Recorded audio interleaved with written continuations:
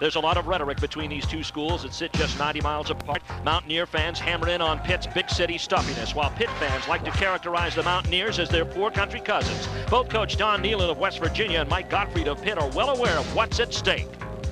Well, Pitt and West Virginia have been playing football for 88 years, so I think just the fact of how many times they've played, geographic location adds a lot to it. But as a coach and as a football team, you prepare for each game each week. So this game is the most important game this week, and we put a lot of emphasis in practice and have a great deal of respect for West Virginia.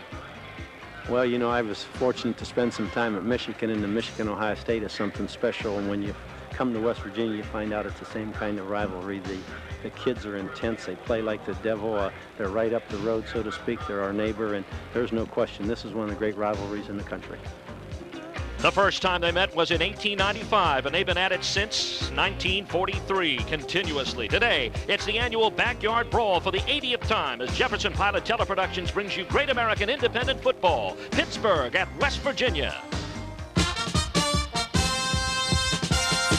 Jefferson Pilot Teleproductions presents exclusive live coverage of Great American Independent Football with Army, Boston College, Navy, Notre Dame, Pittsburgh, Rutgers, Syracuse, Temple, and West Virginia.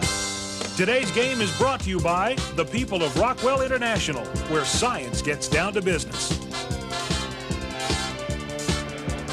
You're looking live at Mountaineer Field in Morgantown, West Virginia, where the Pittsburgh Panthers take on the West Virginia University Mountaineers in a battle of two great American independents. Our weather today is just fabulous. 64 degrees, a light wind out of the southwest at 8 miles per hour. Relative humidity, look at that, a low 25%, and the forecast is for sunny skies. We have a little bit of haze off to our north, otherwise a beautiful afternoon. And good afternoon, everyone.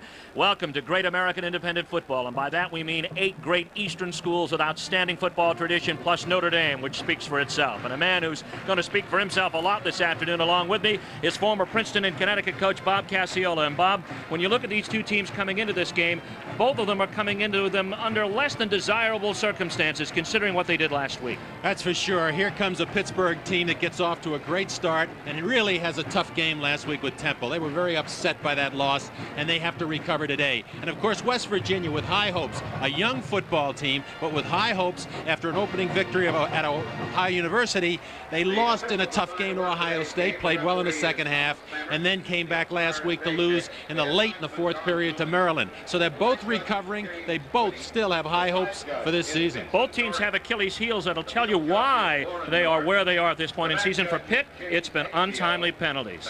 When you look at these penalties, you see the reason for it. Look at Pittsburgh, 37 infractions for close to 300 yards, and it really hurt them last week against Temple, where they had 2 in one section where they were both personal fouls against the club and hurt them on a touchdown drive. And as far as West Virginia is concerned, it's keeping possession of the football that's been a problem for them this season. It sure has. Their turnovers have been unbelievable. 5 of them. There we see 7 they've given away.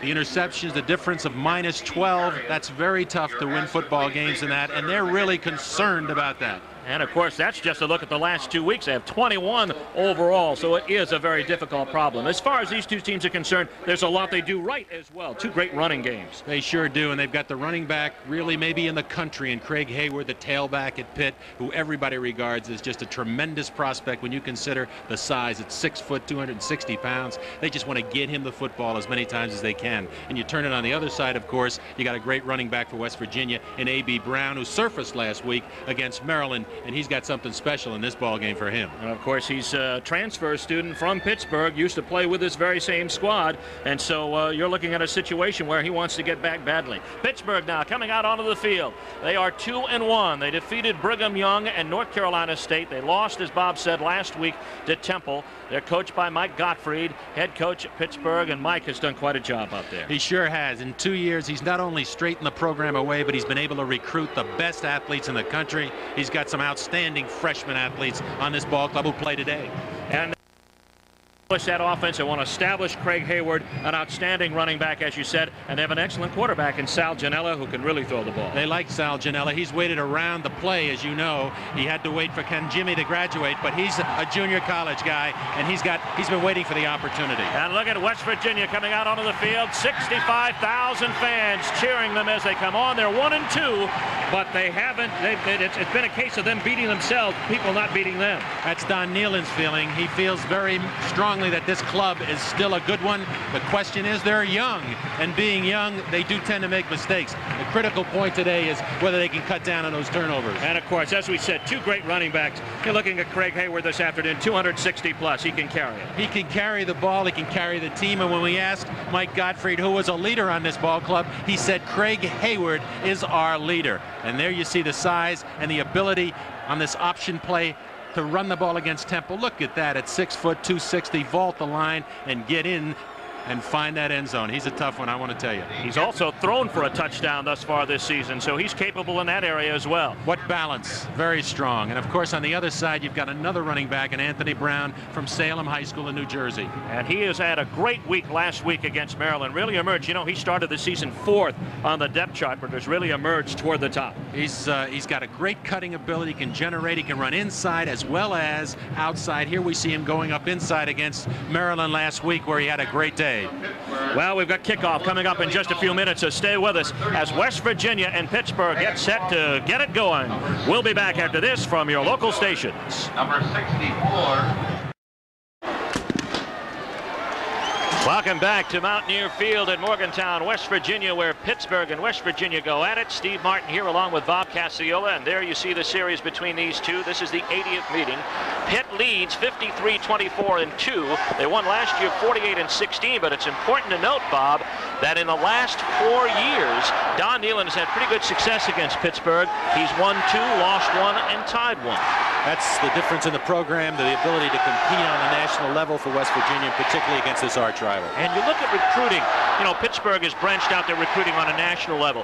West Virginia, Don Nealon has built this program to a point where it's really at its level of success. They're really starting to surge now, and you look at what he's been able to do. He's been able to keep the West Virginia kids at home, the best ones there, and he's got 46 players from the state of Pennsylvania. As you look at Mike Gottfried, who came over from Cincinnati and from Kansas.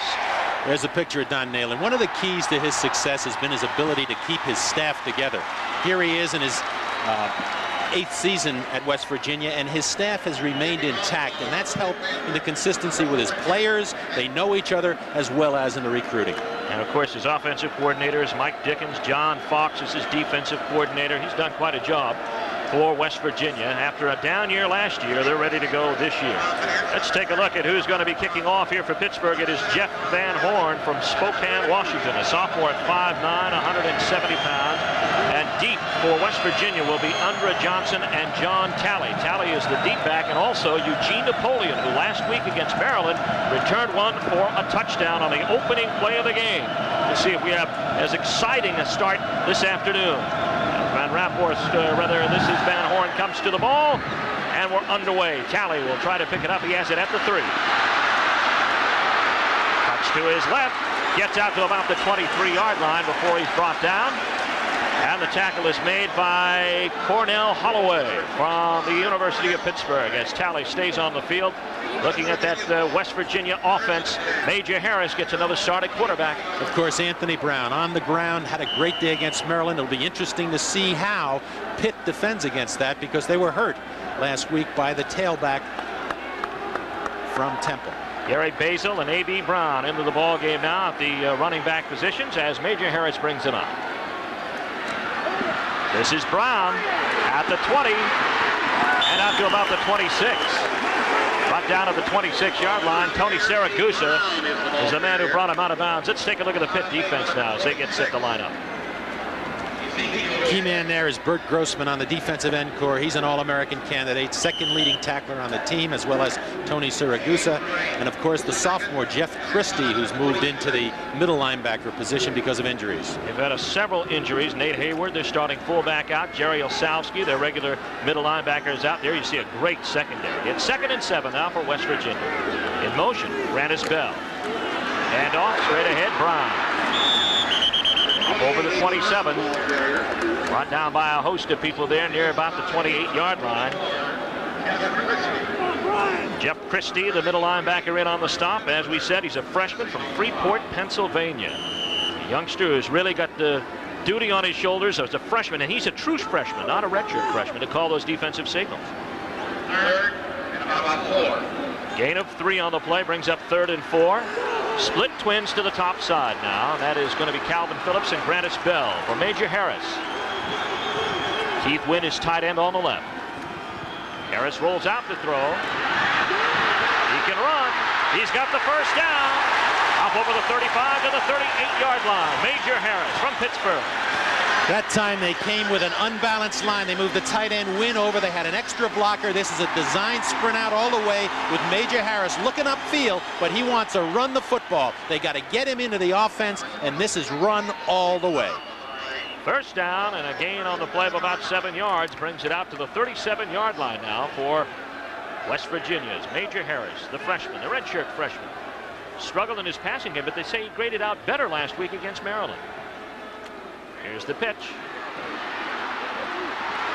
This is Brown, straight ahead over the 40 and big yardage to about the 45-yard line where the strong safety Billy Owens had to bring him down. We mentioned last week Pittsburgh had trouble with the tailback McNair from Temple. Here's A.B. Brown running the football to the corner, gets an excellent block from 79 Smiter. That's the offensive tackle kicking out on the contained man, giving him a chance to cut upfield and make great yardage. Anthony Brown out of Salem, New Jersey, transfer from Pittsburgh, as we said. 2nd down and 2 after a great week ago. Great game a week ago. We have a false start and a flag thrown in. Somebody moved early. Looked like Brian Smiter. Here's the call. It's an offside against Pittsburgh. Let's see if we can see that. The contact is made by the nose guard there, or in that position, Siragusa, 98, as he came across, put his hands on the center before the snap. That's Thomas Thamert with the call. He's our referee today. Dave Hicks is umpire. Head linesman Don Gilman, James Twitty the line judge. The side judge is Vincent Sigarzi. Warren North the field judge. The back judge is James Agizio.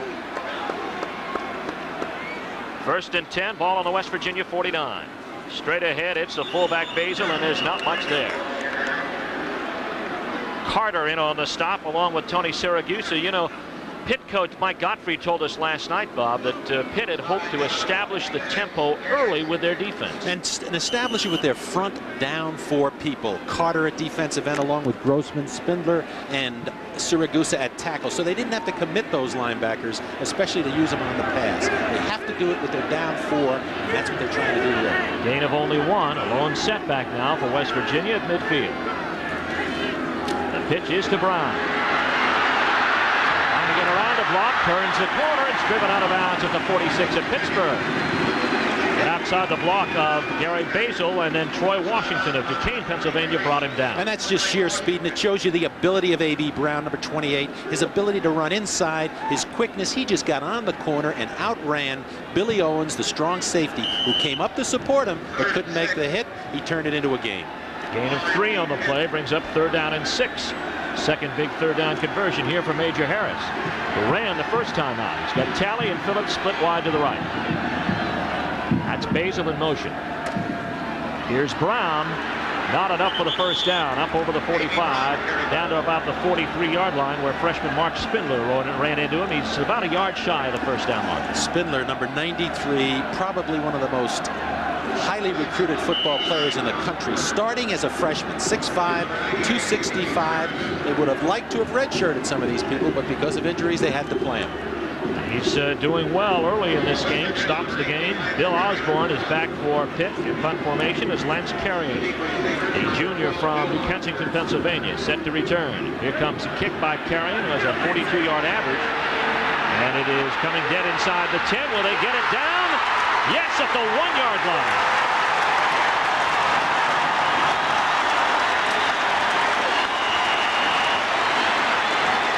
Lance Carrion did the job as Bo Orlando downs it at the 1-yard line. We've got no score in the first quarter. Pittsburgh getting the ball.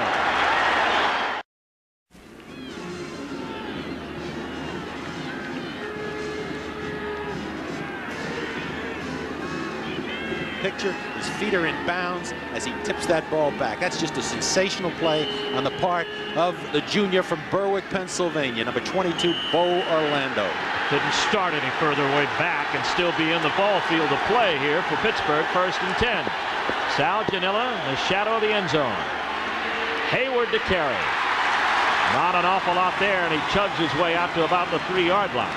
Let's take a look at the Pittsburgh offense after Robert Pickett's tackle. Sal Janilla, the quarterback. He's a senior in years, but not in experience. Greg Hayward, of course, Mike Gottfried says we just got to find ways to get him the football. He's just that good. Of course, the receivers there, and here's the offensive line. Some changes there. Roman Matuz in at right tackle. And Bill Cherpak at right guard for Mark Stepnoski. He was a good one. They lost him to an ankle today. Likely won't play. 2nd down and about 8. Janilla to Hayward again. Over the 5. Darnell Warren ran into him, among others, with Pickett helping out. A gain of about 3 yards on the play. Let's have a look at that West Virginia defense. Key guy, of course, is that middle guard, David Grant, who's very active. Brad Hunt, the leading tackler on the team. And, of course, the linebacker core led by Chris Herring, the inside linebacker, and the secondary. Terry White, transfer from Ohio State and already a senior leader. 3rd down coming up, and about 4. In motion, Osborne. Hayward again. Gets hit once, twice, goes for the 1st down. And more up to the 20-yard line. Brought down finally by Willie Edwards, the strong cornerback. That's why he is regarded perhaps as the best running back in the country right now. Watch this. He's just following the fullback, number 42, right up inside. He gets hit on the line of scrimmage. Warren hits him there. He bounces off the balance, the strength. He just runs through people, and that's the effort you need, and that's why they're looking to get him the football every chance they can. And as we look at it here, look at that vaulting ability. He just runs through 54 Warren, through the cornerback, and finally, it's a mismatch with Willie Edwards, 47, making the play. He turns a no-gain situation into 14+ yards. He's got it again. On the pitch, and he's got 8 good ones that time. Brought down that time by Terry White. Where do you tackle him? That's the question. Do you hit him high? Do you hit him low? In this particular set, as he runs up again behind his fullback, he's looking to go outside. He cuts it back inside. There's a hit. 94. Parker just bounces off of him. You got to get down around his ankles. You don't want to go head-to-head with him up in his shoulder pads or in his thighs. He's just too strong. As coaches say, one thing that's really misleading about him as far as his speed is concerned. He's 4th in rushing in NCAA Division 1A. Facing 2nd and about 4. Janilla to throw. Complete, and it's going to go out there into the flats to Reggie Williams, 6-foot sophomore from Beaver Falls, Pennsylvania. Little play action pass this time, and what they do is they take Hayward, release him inside. The linebacker has stay with him. Consequently, number 2, Reggie Williams, can hook or curl behind him. There's no under coverage from the linebacker. Nice possession pass, 1st down. 12-yard gain actually on the play, brings up a 1st down just above the 38-yard line of Pittsburgh. Prentice Wright comes out of the ball game now. One lone setback. Guess who? Hayward. He gets the call at the 45, and he's finally tripped up by Willie Edwards. Going to be a gain on the play of about 7 yards. The ability to put the formation into the field, make the defense overshift, and have a tailback of Hayward's ability to run back into the boundary, into the sideline, and make yardage. One of the things that Pittsburgh will try to do and try to influence West Virginia defensively is try to spread out their defense. Have to do it, and they want to get the ball into the hands of the tailback and give him an opportunity to run both outside and inside. 2nd and 4, staring Janilla in the face at his 44. Osborne in motion. Hayward the call. Nowhere to run as Chris Herring leads the charge along with Brad Hunt at the 43-yard line. Excellent job by the secondary as well as the linebackers who overshifted. This was to the field as he pitches the ball back to Hayward. He really can't get on the corner. He's outmanned, and when he looks to cut back, that's the kind of way you got to tackle him. Gang tackle him with a lot of people, and you had 5 black jerseys in there, blue jerseys in there to make the hit. And Chris Herring was one of those linebackers very active on the play out of Pueblo, Colorado. It's 3rd and 5 coming up now for Pittsburgh. Ball at their own 43. Right lone setback, Janilla to throw. Looking long as a man open downfield but overthrows the man in the pattern. That's Henry Tootin. Preston Waters on the coverage for West Virginia. We saw a lot of Waters last week against Maryland. He got a chance to play, and he's going step for step here with the wide receiver. As we see this throw, he's got good position on him, and he's running with him, looking over his inside shoulder. As he looked for the ball, he looked back, the defensive back, and made the play. In the meantime, there's a penalty on the play back of the line of scrimmage. It's a hold apparently on Pittsburgh. Let's see what the call is going to be. West Virginia likely will decline with the incompleted pass and bringing up 4th down. Now they're going to accept, or are they? It could be a motion penalty. Let's hear the call. It's a dead ball foul.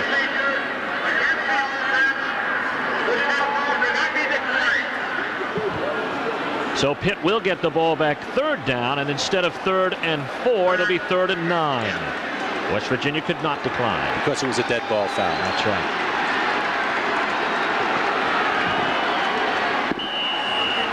Third and 9 coming up for Sal Janilla, at quarterback out of San Mateo, California.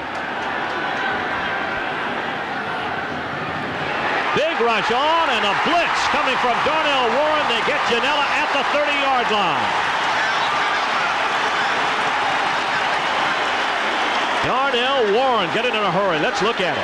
Darnell Warren blitzing over the left guard. Nobody blocks him because there was miscommunication with the cadence. You notice the center snaps the ball. Nobody else is ready, and he just beats the block, gets in there. Big play for the defense because they push Pitt back, and they're going to force him to punt from inside the 35-yard line. 6 foot, 236-pound sophomore from McKeesport Falls, Pennsylvania. John Rasp now in the punt. Sophomore at 6'6", 210, averaging 42.6 a kick. It's off a low-line drive, and Terry White's driven back to his 16, mishandles it, and now has to fall in it on his own 9-yard line.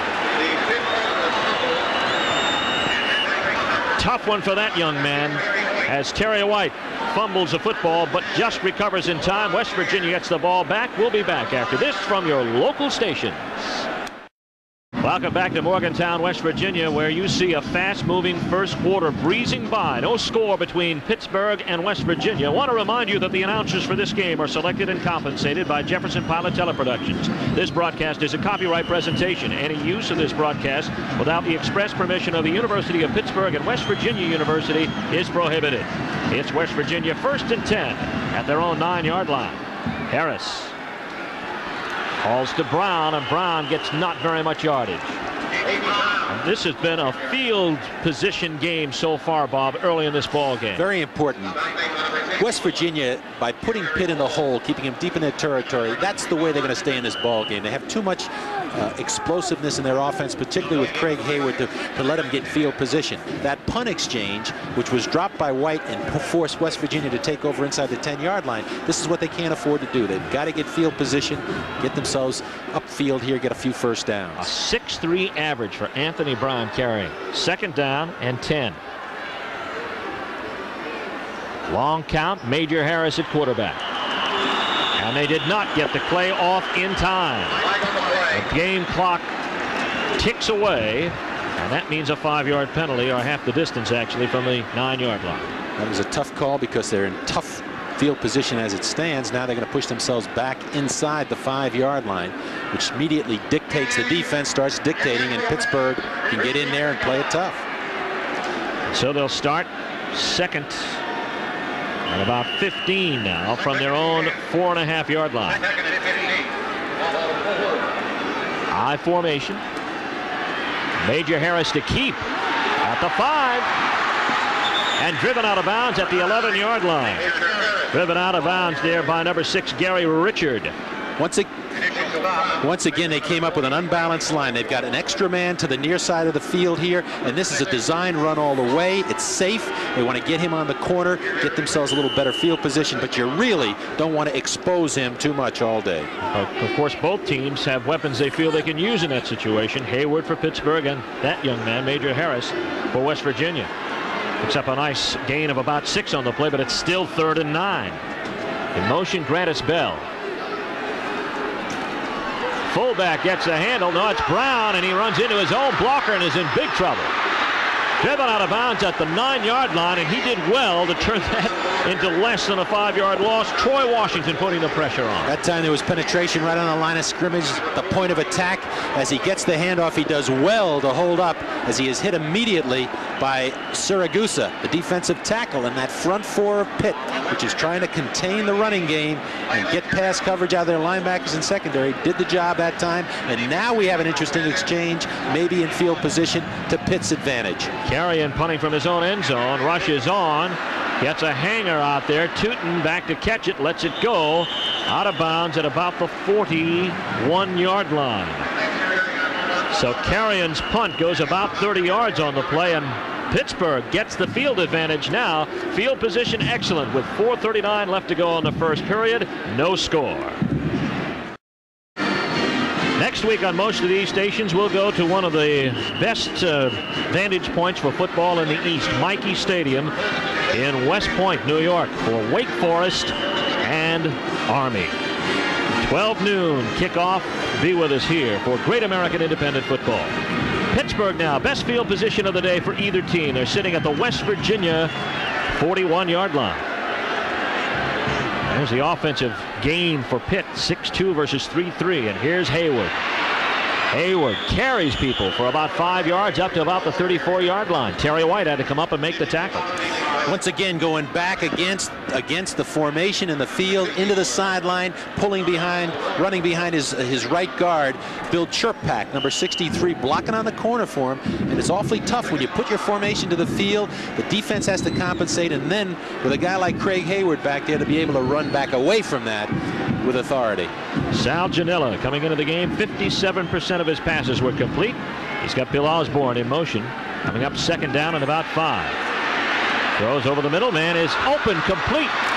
And it looks like it's going to be, let's see who the receiver on the play is. It looks like it's going to be, well, Edwards was the man who made the stop.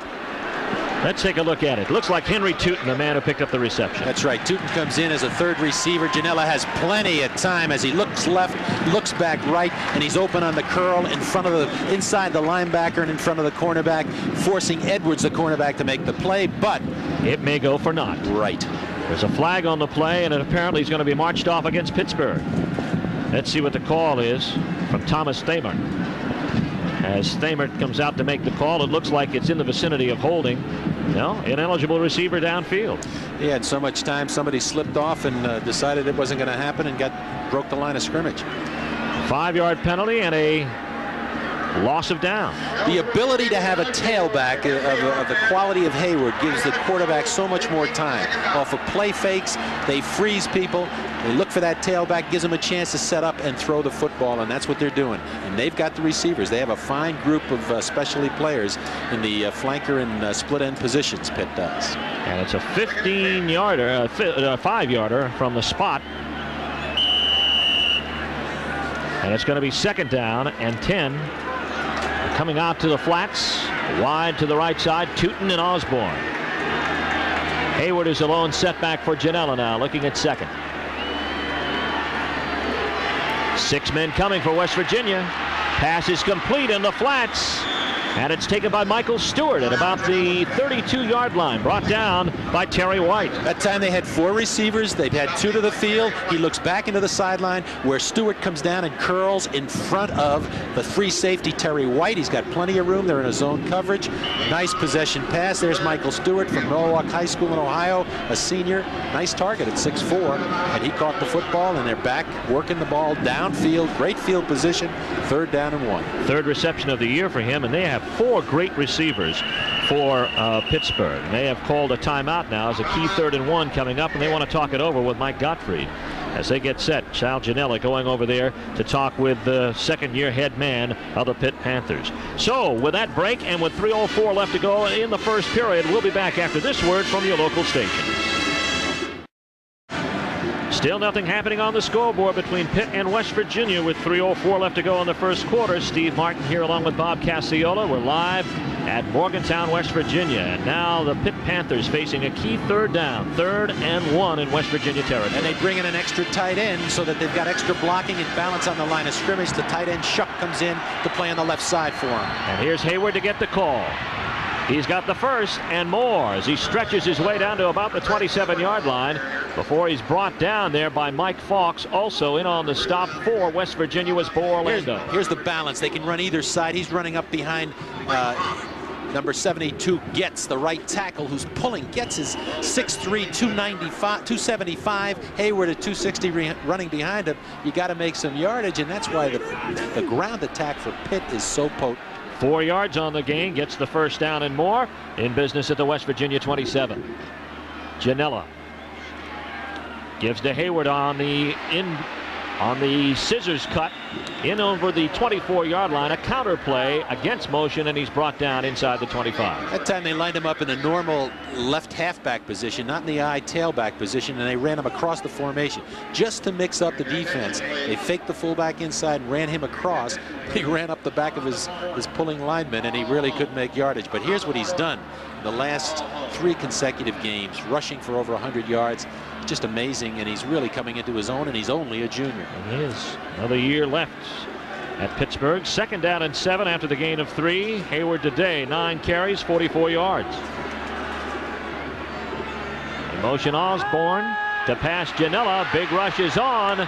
Looking for the sidelines for Riddick. The substitute fullback incomplete, and Warren put the heat on again. And he came late, and that's so effective. You let the blocking take care of itself, and the linebacker comes a little bit late, and he came free and clear, got up in Janella's face. Janella, with experience, put the ball out of bounds. And that'll show up in the stats. They have a stat for that defensively. And here he is as he's looking upfield. He just doesn't have enough time. The receivers were there, and it's all because of Darnell Warren, the inside linebacker from the strong side, coming tough. Pitt is 2 for 3 in 3rd down conversions, and they're staring at 3rd down and 7 right now as they sit at the 24-yard line of West Virginia. Hayward trots off the field. They've got a bad formation in there right now, and Sal Janella has to come to the sidelines and burn a timeout. That makes 2 they've taken so far in the first quarter of play, a costly one. It sure was a costly one. They were trying to get Hayward out of the game to get an extra receiver in. They were coming with what amounts to 5 receivers in the ball game, but the substitution was so late they couldn't do it. They've used 2 timeouts already, and you've got 1:53 left in the first period, 1 timeout remaining. Of course, they want, of course, desperately to get themselves into a situation where they can get a field goal. They're in the scoring area, so they're in 4-down territory. Very important to come back as we look at Mike Gottfried. He was concerned about the loss last week because he thought he was a better football team than Temple. But more importantly, it's because this is a young Pitt team, and he doesn't know how they're going to react to a loss. So he's concerned coming into this ball game. Don Nealon, on the other hand, he's looking to cut down on the mistakes because, as he told us earlier, it's just been not people beating us, we're beating ourselves. He says we're a better club than our record indicates. And of course, if you saw the Maryland game last week, you know that is true. And against Ohio State, even though they lost 24-3, you're going to lose by that proportion when you turn the ball over 7 times, which is what they did. Now it is 3rd and 7. And as Bob said, we're looking for a lot of receivers in the game, probably as many as 5. Now the question is, does West Virginia blitz? They may take the chance here because of field position and go man for man, but what Pitt does is they take their tight end out and they bring in an extra receiver. It's a big test for Janella early in this ball game. 633 yards for Janella so far. He only needs 7 this time out. 4 wide receivers in the pattern. Back to throw. Looking topside now over the middle. It is incomplete, intended for Michael Stewart at the 5. And they came with the blitz. They came with both inside linebackers. They went man for man in the secondary. Got excellent coverage back there, particularly from Willie Edwards, the cornerback. Willie Edwards has been outstanding the last 2 ball games. He had a fine day last week against Maryland. And you see the rush, and there's a linebackers up in his face as they're looking at the end for the receiver to come across, and he was bounced from behind, and it's a very delayed call against West Virginia. Terry White was a guilty party. Let's see if we can see it on this situation. It looks like Stewart was tripped. Actually, what happened is he came from the corner position. Edwards released him, and Terry White, the free safety, picked up on him and made contact, and now we're seeing the penalty assessed. It's going to be marched off. It was a very late call. We did not see a flag at all. It was the inside official, the umpire, that came back to help on the call. It'll go half the distance to the goal line. They'll bring it back to about a 15-yard penalty to go down to the 9-yard line from the 24. There's the call. Defensive pass interference. Big break there for Pittsburgh now as they're looking at great field position. They got 4 shots from the 9-yard line. Hayward back in the game at tailback. We can rest assured we're going to see him with his hands on the football. Double tight end set now for Pitt, and they've got split twins to the top, Osborne and Tootin. Now they put both of their tight ends over on the right side of the formation. Here's the pitch, Hayward. Hayward at the 10, but he's met by a host of people. Looks like Robert Pickett was one of those who made the first hit. It sure was, but they did the same thing that West Virginia played on them early in this first quarter. They came with an unbalanced line, an extra blocker to the field, and they're just getting the ball to Hayward and trying to run him up behind those extra blockers. But the defense really comes up and make the hit, and you called it. Robert Pickett was right in the middle of it all. No gain on the play. It's going to be second down and goal from the 9-yard line. Robert Pickett, he intercepted a pass and returned it for a touchdown last week on the first play from scrimmage against Maryland. Pitt with the football, pressing for a score. Jamila with a throw. There's the pressure. Has a release. It's Hayward at the 10. Flag is down. He's in the end zone for a score. But let's see what the flag is back at the 10-yard line.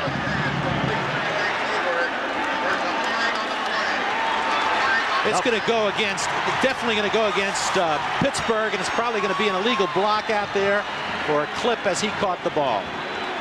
And it is a clip, as you see the referee indicate, and this will call back a 9-yard touchdown pass. What a great effort by Hayward, though. He was boxed in. He had 3 or 4 people around him. He just powered himself by it. Here's the call. Let's take a look at this again. Now watch this. He's looking upfield. He has Hayward as his outlet to the outside. He sees him out there because of the pressure as he puts the ball out to him. Watching the right side of the corner, there is the clip right there. And of course, as you saw, West Virginia blitzed on the play. They have to. They can't afford to not get up into the seams and get penetration. And there's a frustrated Mike Gottfried because he saw an opportunity to get up on West Virginia early in this ball game. 4th penalty on the Panthers, 30 yards, but they've been costly ones. Second and goal from the 24. Here's the draw to Prentice right. It goes nowhere. Chris Herring in on the stop with Robert Pickett. Pickett is outstanding. 9 tackles against Ohio State. A TD interception against Maryland. And here he just penetrates the line of scrimmage along with Herring. And they make the hit together right there. Stop this play. And now we're looking at a 3rd down and 24. And how quickly it changed. Getting field position now for their kicker, obviously, or going for the score. Up top as Janela looks things over. Extra receiver in. They take the split end out. They bring an extra split receiver into the ball game. 3 wideouts. Osborne in there.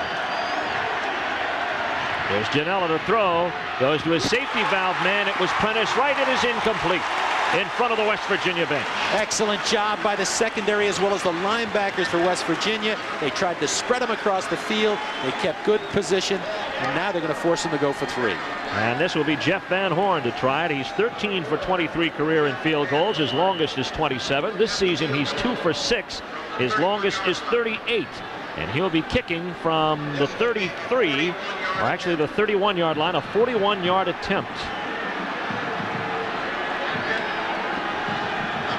Missed a key field goal last week against Temple.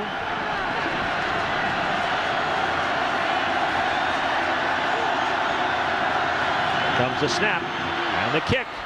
Looks like it's long enough.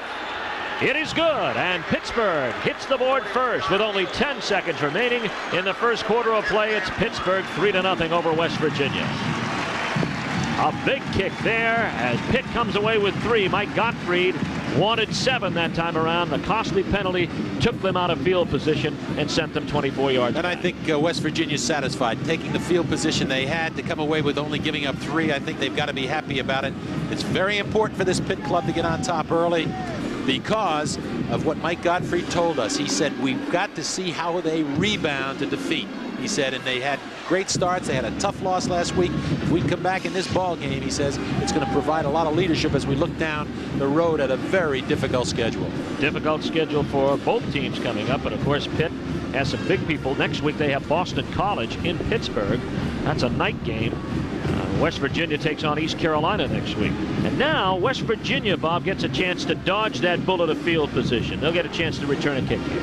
They sure do, and they're in the ball game. They're playing very aggressively on defense. We know their defense is strong, and they held up in that particular series. It's a matter now of their offense to get it going, and they really haven't had any consistency aside from the running of A.B. Brown the last couple of weeks of the season. And their last possession, they did it in the shadow of the goalpost at their end of the field. So they're hoping that Talley or Napoleon or Undra Johnson can bring it back in good field position as Jeff Van Horn hits his longest field goal of the season thus far, a 41-yarder.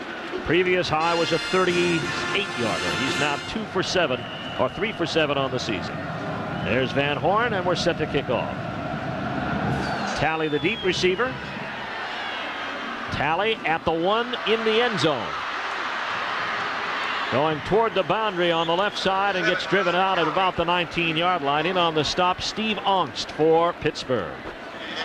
21-yard return on the play by Talley, and Major Harris brings him out again.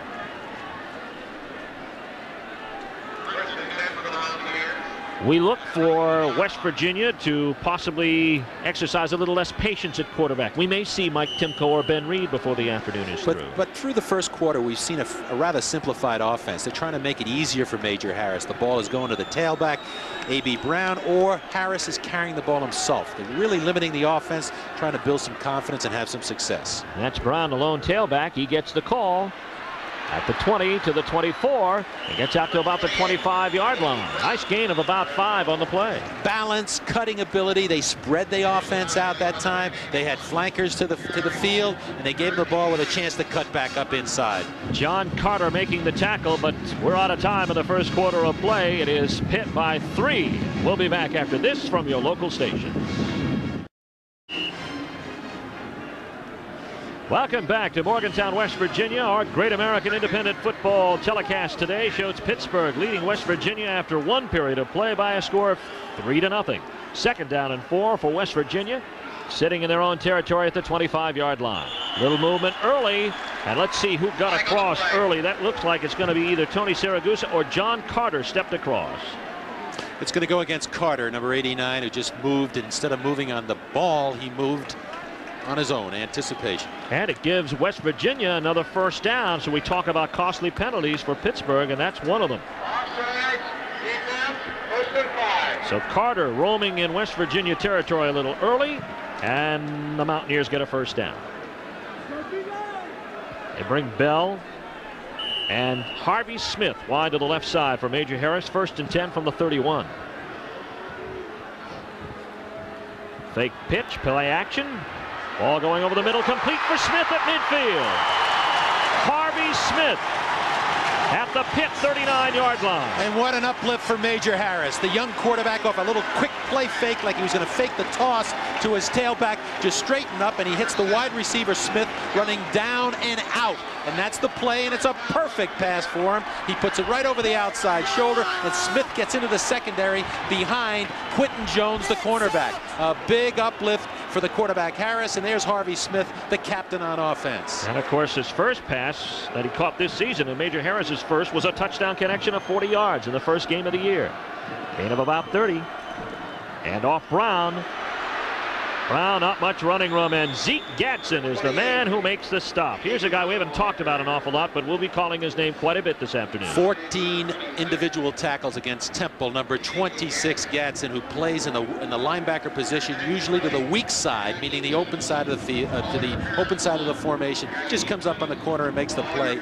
Very dependable. He's the leading tackler on this team. He hails from Frogmore, South Carolina. And he was in a three-way battle for this job after Darrell Woods, the incumbent in that linebacker spot, went down with a viral infection. And you see the time of possession as West Virginia has it again and trying to get outside.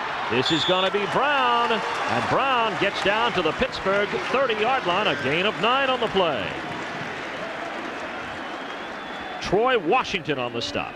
There's a great rivalry here with A.B. Brown matching the efforts of Craig Hayward. There he's hit on the line of scrimmage. He just bounces off. He really showed us a lot last week, and that's the kind of effort they need today. A.B. Brown, 5'10", 208 pounds.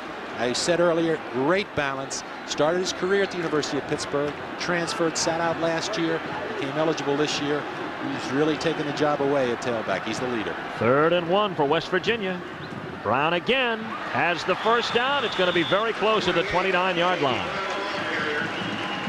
They give him a good mark. It's a 1st and 10. They're playing today at right tackle, West Virginia, with Brian Smiter, the junior. Milton Redwine, who started last week against Maryland, is injured and he's out today. They've got to go with Smiter at right tackle. He's a big one. They think a lot of him. He started in '86. West Virginia line is young and big. They're all about 6'2", 6'3", 265, 270.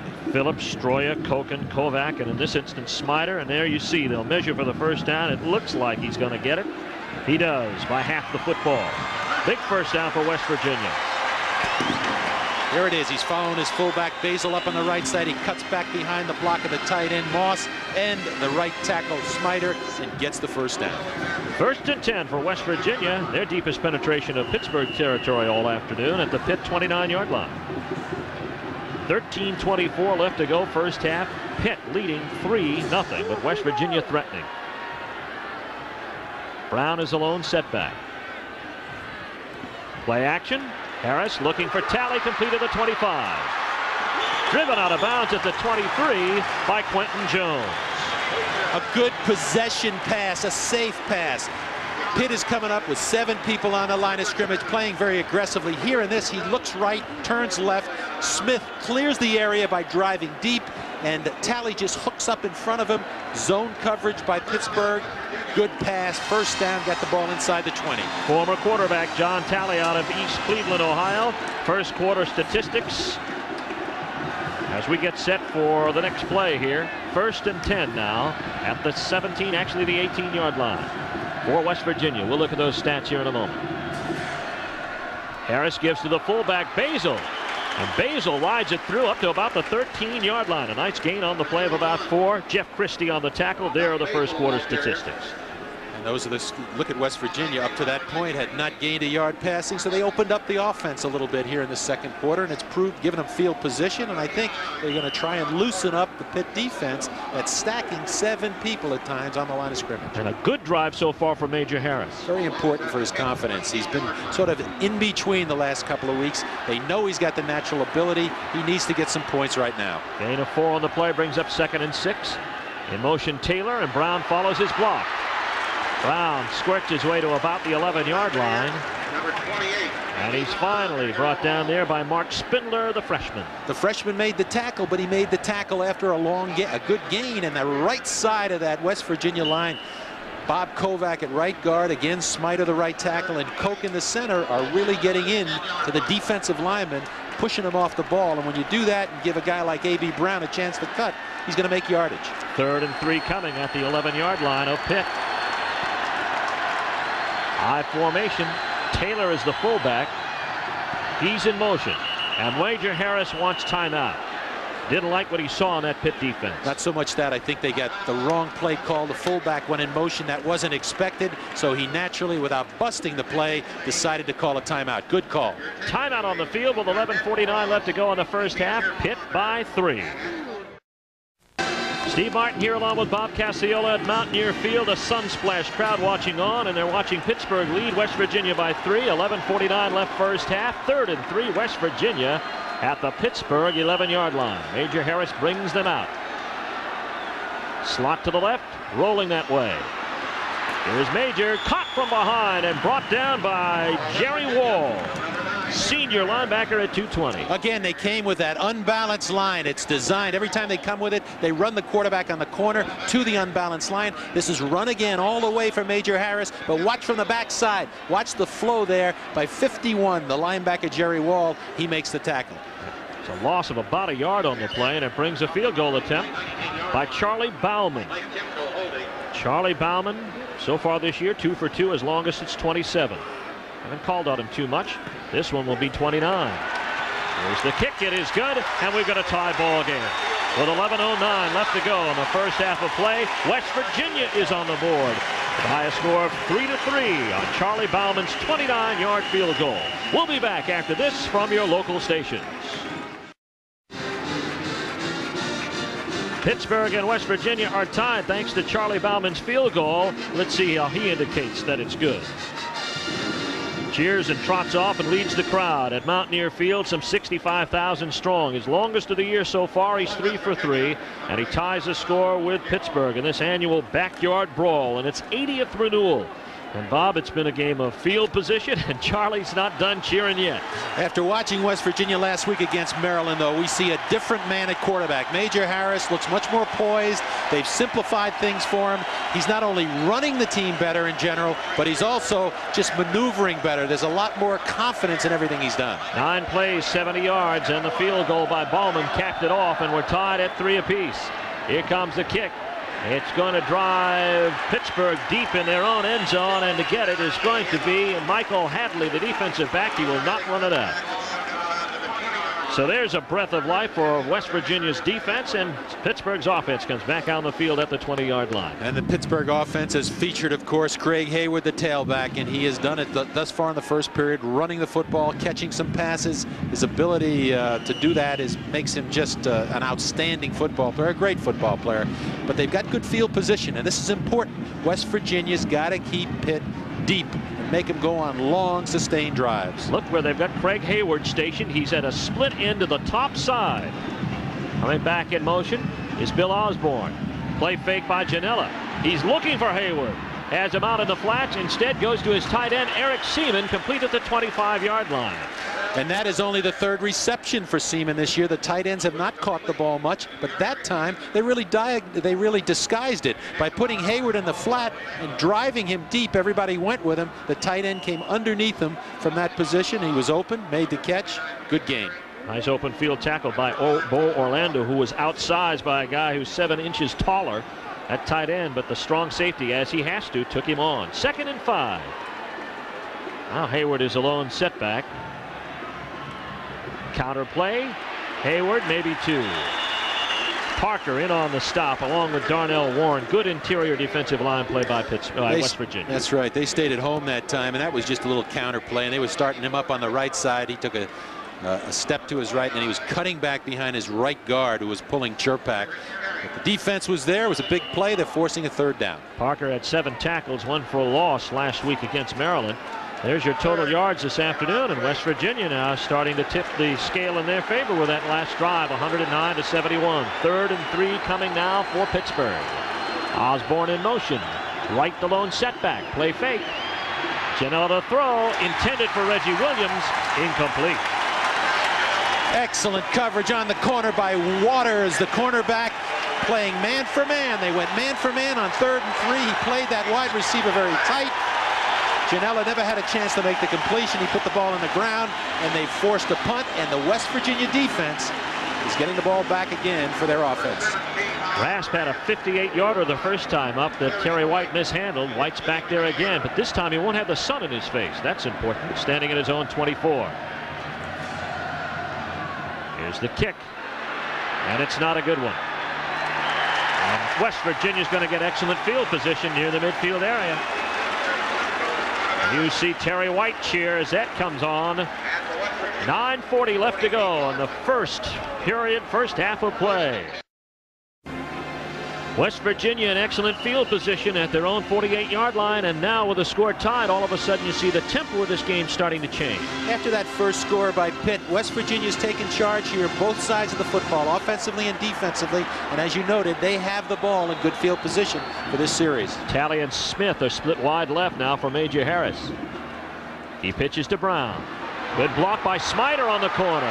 And he's got himself a nice 9 yards upfield. Ezekiel Gadsden has to come up and make the stop. This is just the way you design the play. Running the sweep back into the sideline. They pitch the ball to the deep back here. Brown, he gets the tackle kicking out on the corner support. The strong safety there, Billy Owens, and he breaks it up inside for a big gain. You can't do it any better. And a flag thrown down on the play. This could take it back. Let's see what the call is going to be as they bring it back around, and it is going to be against West Virginia. A holding call is going to take this big 9-yard gain back. That's a tough penalty for him, because they had good yardage on the first down call. They would have been over the 50-yard line. This is going to push the ball back deeper in their territory. They're going to come up with a first and long. We're at 9:33 in the first half of play. With that much left till intermission. Score tied at 3 apiece. West Virginia's just driven for a score. They got excellent field position, and now a penalty has squandered an early gain on this drive. It's going to be first down at the 42-yard line. 1st and 16.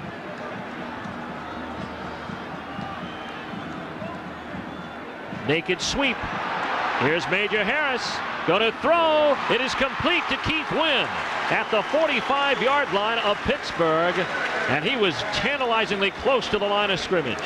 Gary Richard with the stop. When we asked Don Nealon last week why Major Harris was playing with his inexperience, he says because he can make things happen. And that's it right there. He comes out on the naked bootleg, and he makes it look like a run. And those defenders, those linebackers come up in his face, and he just dumps the ball off to the receiver. Beautiful call, great execution. Keith Wynn with his 4th catch of the season. Harris 3 for 3 and 54 yards. 2nd down and short. Here's Brown. Brown nearly has the ball taken from him, but recovers and gets himself about a yard or 2 on the play. Very impressed by the way the right side of the West Virginia line is starting to push people off the line of scrimmage, giving Brown a chance to cut. That right side, that big tight end Wynn in there at 6'2", 220, and the right tackle Smider are doing a very fine job, and they're working against that freshman Mark Spindler, the big defensive tackle for Pitt. 3rd and very short here now for West Virginia, the Pittsburgh 43. Full house backfield. West Virginia 2 for 5 on 3rd down conversions. Brown is the up back. Basil is blocker. Brown gets the call. Brown's got the first down at the 40-yard line. Tackle by Jeff Christie and Troy Washington. What a day for Brown. First down, West Virginia. We've said a lot about A.B. Brown. He's got the build for it. He's 5'10", 208 pounds, and he can run. Came into this ball game averaging 6.3 yards per carry. That's incredible. And running against some tough people. Ohio State 2 weeks ago, Maryland last week, and now Pittsburgh today. 1st and 10, West Virginia at the Pitt 40. Harris to throw. Harris in trouble. Scrambles. Sets up and fires. Got a man. Almost intercepted. It was intended for Smith. Covering on the play down there deep is going to be Gary Richard. Gary Richard, the cornerback, came in as the quarterback that time. Major Harris threw the ball very short, very dangerously. He got out of the rush, which was his athletic ability got him out. Here he throws the ball on the run because initially Smith was open, but he threw it short. Very fortunate not to have a turnover there. They get the ball back and keep possession on the 40-yard line. 2nd down and 10. Grannis Bell split wide to the top, and in the slot is Harvey Smith once again. Lone setback is Brown, and that's Basil in motion. Here's the option. Pitch to Brown. Has some running room to about the 31, maybe the 32-yard line, a gain of 8. Gary Richard and Billy Owens have to come up and make a stop. Excellent execution. They took the fullback, put him on the wing, and then motioned him across the formation. The only person back there is the tailback. He comes down the line. He sees the defensive end looking him Carter right in the face, so he pitches it off to Brown, and he cuts it up inside. Well executed. Brown has 15 carries, 53 yards on the afternoon. No touchdowns yet, but he's carried them up and down the football field thus far. 3rd down and 2. Here's Brown again, and he's hit in the backfield. A flag is thrown, but he runs into big Tony Siragusa. And he is big, 6'5", 270. He's a junior from Kenilworth, New Jersey, and this is what you got to do in a tight yardage situation. Siragusa gets penetration, throws him for a loss, and he's going to force this club now. There he is, Kenilworth, New Jersey. He's only a junior, but he's a big one. Outstanding potential All-American. Tony Siragusa forcing West Virginia to go for a field goal. And this will be a long one, a 50-yarder by Charlie Bauman. There's the snap, the hold. It's going to be just short. Looked like it was straight down the middle by Bauman as Timko in the hold, but it is going to be short. And Pittsburgh comes out to take the football back again with 6:25 left to go in the first half, tied at 3. And we'll be back after looking at 2 more of our great American independent institutions, Boston College and Syracuse University. 6:25 left to go in the first half. Pittsburgh 3, West Virginia 3, and the Mountaineers tried to tack 3 more on, and an interesting call for a very long field goal of 50 yards. It sure was, and Don Nehlen decided to go for it. It was a little bit short. They didn't handle the snap very well, but they've given Pittsburgh much better field position. At the 33-yard line, their own, out of the eye, and Hayward gets the call. Over the 35, David Grant and also Theron Ellis making the stop on the play. Hayward gets about 2 yards, makes it 2nd and 8. There's Grant down there. He's a big one. That front three is very active for West Virginia. Very pleased with Brad Hunt, their defensive tackle and captain, who's leading this team in tackles. And David Grant, of course, we know of him, one of the really fine middle guards in the country. Very big and very active, very quick. Pitt on 2nd and 8 has 4 wideouts at this situation. Prentice Wright is one of them in the slot back situation. Here comes the counter to Hayward.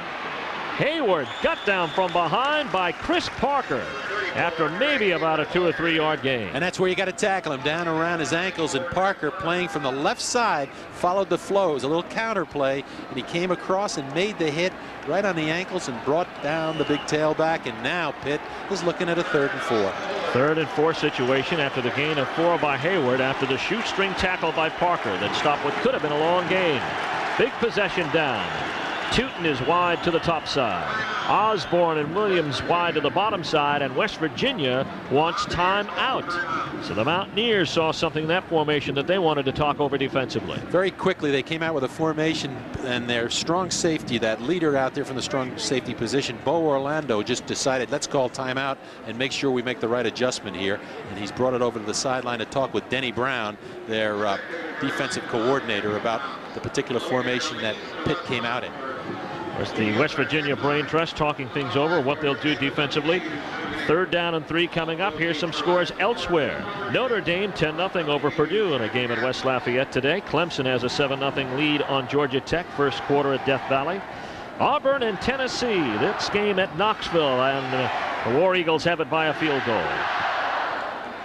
We're in the first half with about 5:17 left to go in the first half of play, and West Virginia and Pitt are tied at 3 apiece. As you see the 2-tiered Mountaineer Field crowd of 65,000, it's sold out.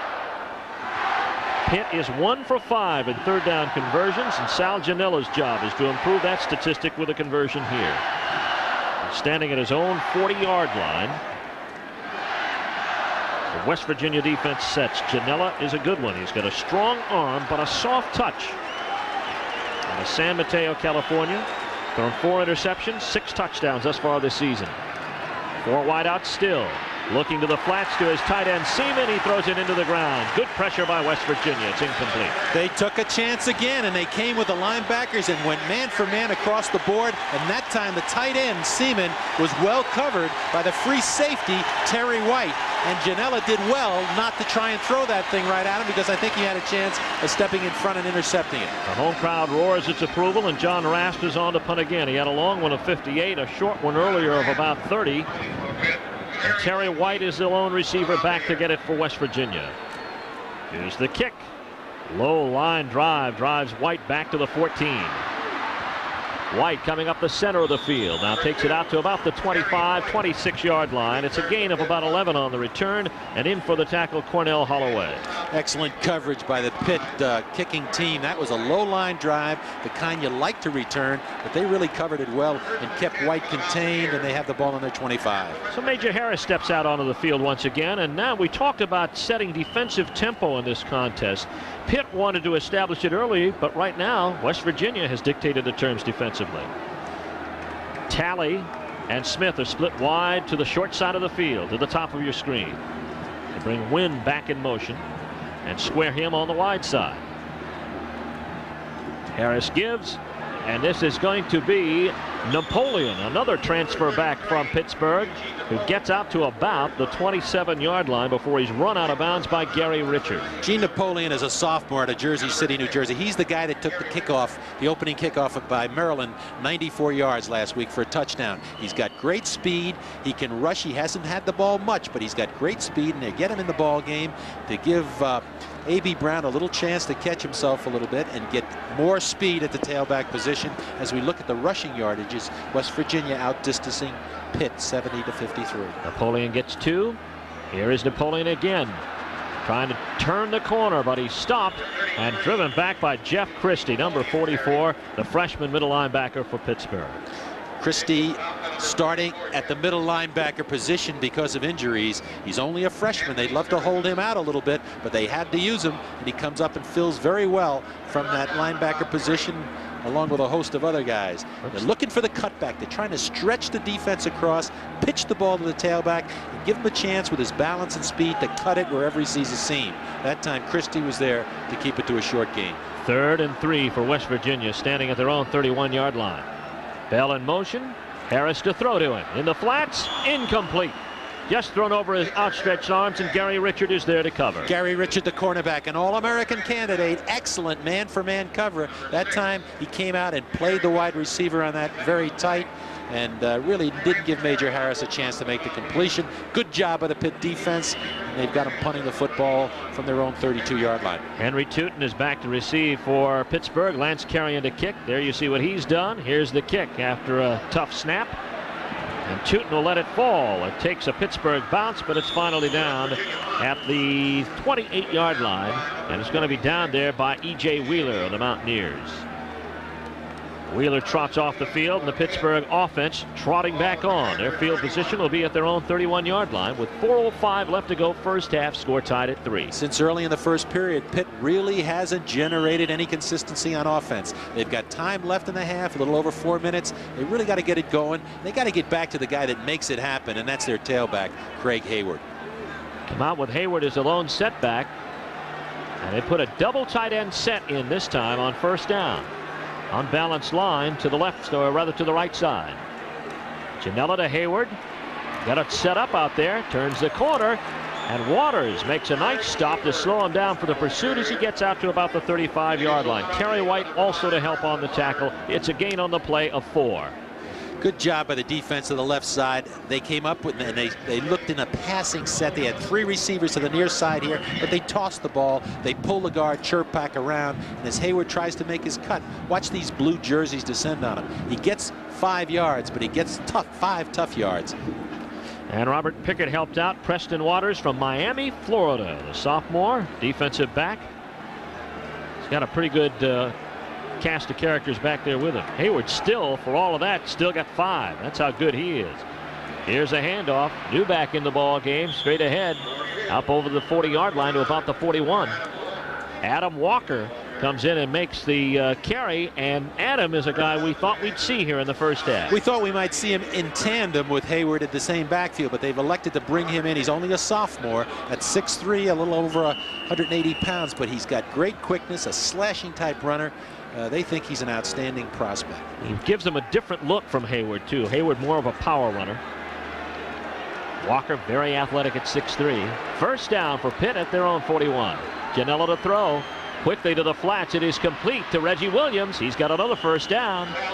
Williams in West Virginia territory at the 45-yard line. Willie Edwards on the stop. Sal Janella came into this season with a lot of hopes. He's been waiting around for an opportunity to play, and he's got a lot of confidence. Mike Gottfried thinks he's a very intelligent quarterback there. He just takes a nice possession pass. He has his receiver Williams just hook up on the outside. They're playing zone coverage late off him. They get a first down. They get the ball over the 50-yard line. They still have plenty of time on the clock. 2:38 left to go in the first half as Pittsburgh edges ahead in the first down department. They've got another one at the West Virginia 45. Janella with a pitch to Hayward.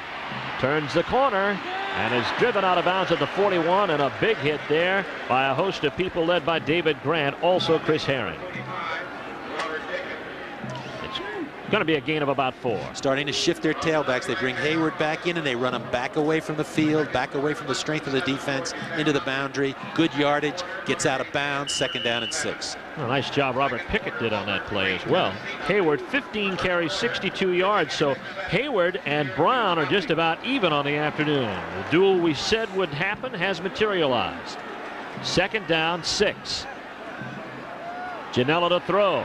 Has time, looks over the middle, intended for Osborne. It is incomplete.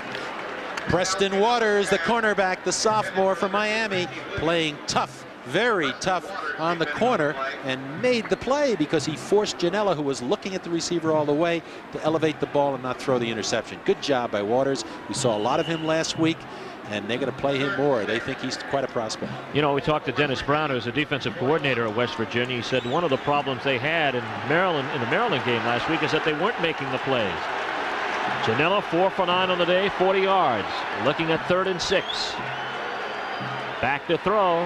Has time over the middle. Incomplete, intended for Bill Osborne. And Bo Orlando covering him step for step. They had him. He was the inside receiver, Osborne, and he is a good one. He's the clutch receiver. They like him in just that situation. They need a first down. They like him crossing in the middle. Bo Orlando, who was so impressed with last week against Maryland, covered him tight from a strong safety position.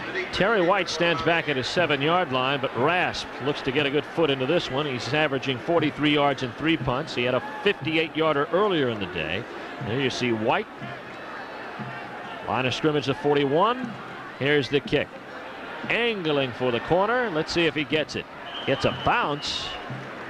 He gets a bounce inside the 20 at the 14-yard line. So Rasp does the job, and West Virginia will get the ball with 2:08 left to go in the first half of play. West Virginia and Pittsburgh tied at 3 apiece. You got to be impressed by the West Virginia defense. They've come alive here towards the end of the first period and throughout the second period, and they really have held Pittsburgh at bay. The Panthers have not done anything with their offense in the last 15 minutes of this ball game. A.B. Brown quickly comes into the ball game, and Eugene Napoleon trots off the field as the Mountaineers will start at 1st and 10 from their own 14. Just looking to plod their way upfield here and go into the locker room at halftime. Tally in motion. Brown the call. Hit in the backfield and not much there. And a great stop by Jeff Christie, the freshman linebacker. All West Virginia wants here is to get a couple of first downs, get enough field position with less than 2 minutes to go to maybe put the ball up. But they don't want a turnover here. As we watch the handoff to the tailback as Brown goes to cut. Christie, again, only a freshman. Freeport, Pennsylvania comes in. Outstanding athlete, makes the hit. He's also a sports medicine physical therapy major. He's going to proceed after his career here with that in that particular field. 2nd and 10. Brown again, big hole left side, and gets up close to the 20-yard line. It'd be about a 5-yard gain as they unpile. They're sitting on that clock a little bit now with 1 minute and 20 left to go. They would like to get a first down and then just put the ball up. It's going to be 3rd and about 4. Jerry Wall in on the stop now for Pittsburgh. 1 minute 12 and the clock is moving. Both teams have a timeout remaining. It's going to be 3rd and 4 coming up, and Eugene Napoleon is back into the ball game. Napoleon gives him that speed either from the deep back position or they can throw the ball to him coming out of the backfield. Well, Mike Godfrey told us last night he's the strongest of those tailbacks back there, and they've got him stationed at a split end this time. Taylor in motion. Here comes the reverse to Napoleon. The blocking's there. At the 30, the 35, the 40, and driven out of bounds at the 43-yard line. Stopping the clock with 41 seconds left. He was run out of bounds by Troy Washington. And an excellent call from the sideline of West Virginia. They brought him in. It was a given play, a little fake to Brown going up inside, holds the linebackers inside, gives him a chance to come on the corner, and with his speed, and we knew he had it, he gets upfield, gives him a chance now to put the ball up for the pass. Nice 23-yard gain by Eugene Napoleon out of Jersey City, New Jersey, who, as we said last week, returned the opening kickoff of the Maryland-West Virginia game, 94 yards for a touchdown. And as you see, he's a transfer from Pittsburgh. 1st and 10. Harris, play fake, wants to go for it. Looking up top, double covered is Smith. Ball deflected twice and nearly intercepted. Covering on the play is going to be Troy Washington. Double covered is right. They came to the veteran Harvey Smith, the senior, trying to hit him up the middle deep on a post pattern, but he had double coverage by Washington, the free safety, as he lets this ball go, and it shows you the ability of Major Harris. He's got a gun on him, and there's Washington in front of him, and behind him, number 7, Quentin Jones. Good coverage by both of them. 2nd down. Boy, crowd wanted interference on that call, but they were all going for the ball in that situation. This clock is stopped, 33 seconds. 2nd and 10 coming up. Play fake, and it goes straight ahead to Brown, and he gets out to about the 45-yard line. Mark Spindler is a man who runs into him. Good job by the freshman Spindler. 6'5", 265, number 93, one of the most highly recruited high school players last year, elected to come to Pitt, and he's starting as a freshman. And West Virginia now will stop the clock with 12 seconds left. Don Nealon was motioning for a timeout, motioning for someone to call for it, and they lost some precious time out on the field between the time that he originally called for it and the time that it actually took place. There's Don Nealon in his 8th season here at West Virginia, graduate of Bowling Green. He's done a tremendous job in bringing this program around. He's talking with his quarterback, Major Harris, and he's probably given him a couple of plays. With this much time left, he's probably giving him some 2 or 3 plays in sequence if he can get it off in these 12 seconds. And they'll look to make it downfield into Charlie Bauman's territory. Bauman, just for your information, has a range of about 44 yards. That's his longest kick in his career. So they'd have to get down to about the 34-yard line of Pittsburgh for him to be possibly effective. Now they bring the entire squad over to the sideline, so everybody knows what they're trying to do here with 12 seconds. It's like a late 2-minute drill. That's all it comes down to. They may have something special put together here. They need something of intermediate length to get them into Bauman's leg range here with 12 seconds remaining. Not an awful lot of time. Maybe one play before the field goal. Very interesting scene there. Number 7 in that huddle is John Talley, the big receiver. They put him right on the headsets to find out exactly what they want from him. Let's see if they come to him in this situation. Talley, will remind you, is 2 for 3 in halfback option passes in his career. Let's see if he gets the call here on this particular play. Reminder also, he was recruited as a quarterback, has good size, can see over a scrambling defense. Harris has had a good day, 3 for 6, 54 yards. Much more poised, though, much more confident in what he's doing. There's Talley in motion. Here comes the play fake. Harris to go up inside. Now he'll have to run it.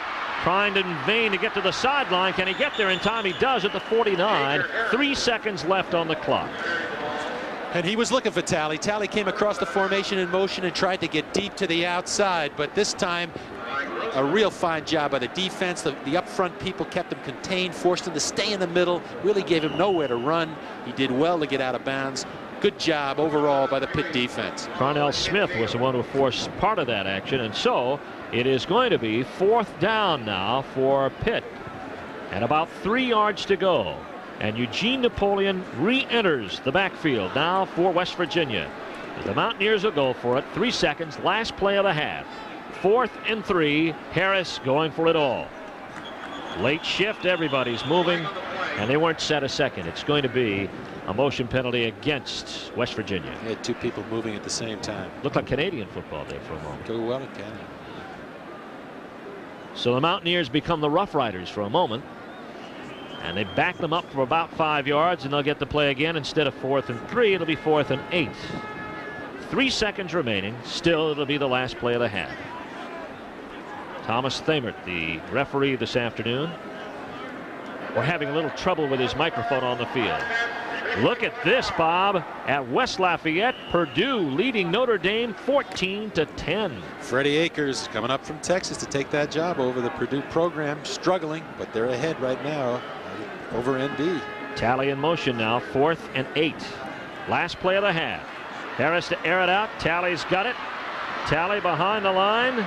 Still going, and is driven out of bounds in Pitt territory. The first half runs out. So the West Virginia attempt is far short, but a great first half of action that saw the Mountaineers really come on strong in the second period and took the defensive tempo away from Pittsburgh. They sure did, but Pitt's defense has hung in there now, and they're starting to level off. I think what you're looking at is a half where the 2 defenses have played extremely well. They've adjusted the formations and changes by the offenses, and they're doing a good job, and it's a tight ball game, and we figured this. Although Pitt was favored by 7 or 8 coming in here, you knew playing here it was going to be a different story. And West Virginia is definitely playing with a lot of emotion. They're close. Their offense looks better, although they don't have many points. You can see things happening there, but it's really a ball game, the first half, at least the way I see it, of 2 very strong defensive football teams. Stay with us at halftime. We'll take a look at our Great American Independence Weekend Review. Great American Champions, a good one coming up, and lots of scores coming your way as well. It's Pittsburgh and West Virginia. We're tied at intermission at 3 apiece.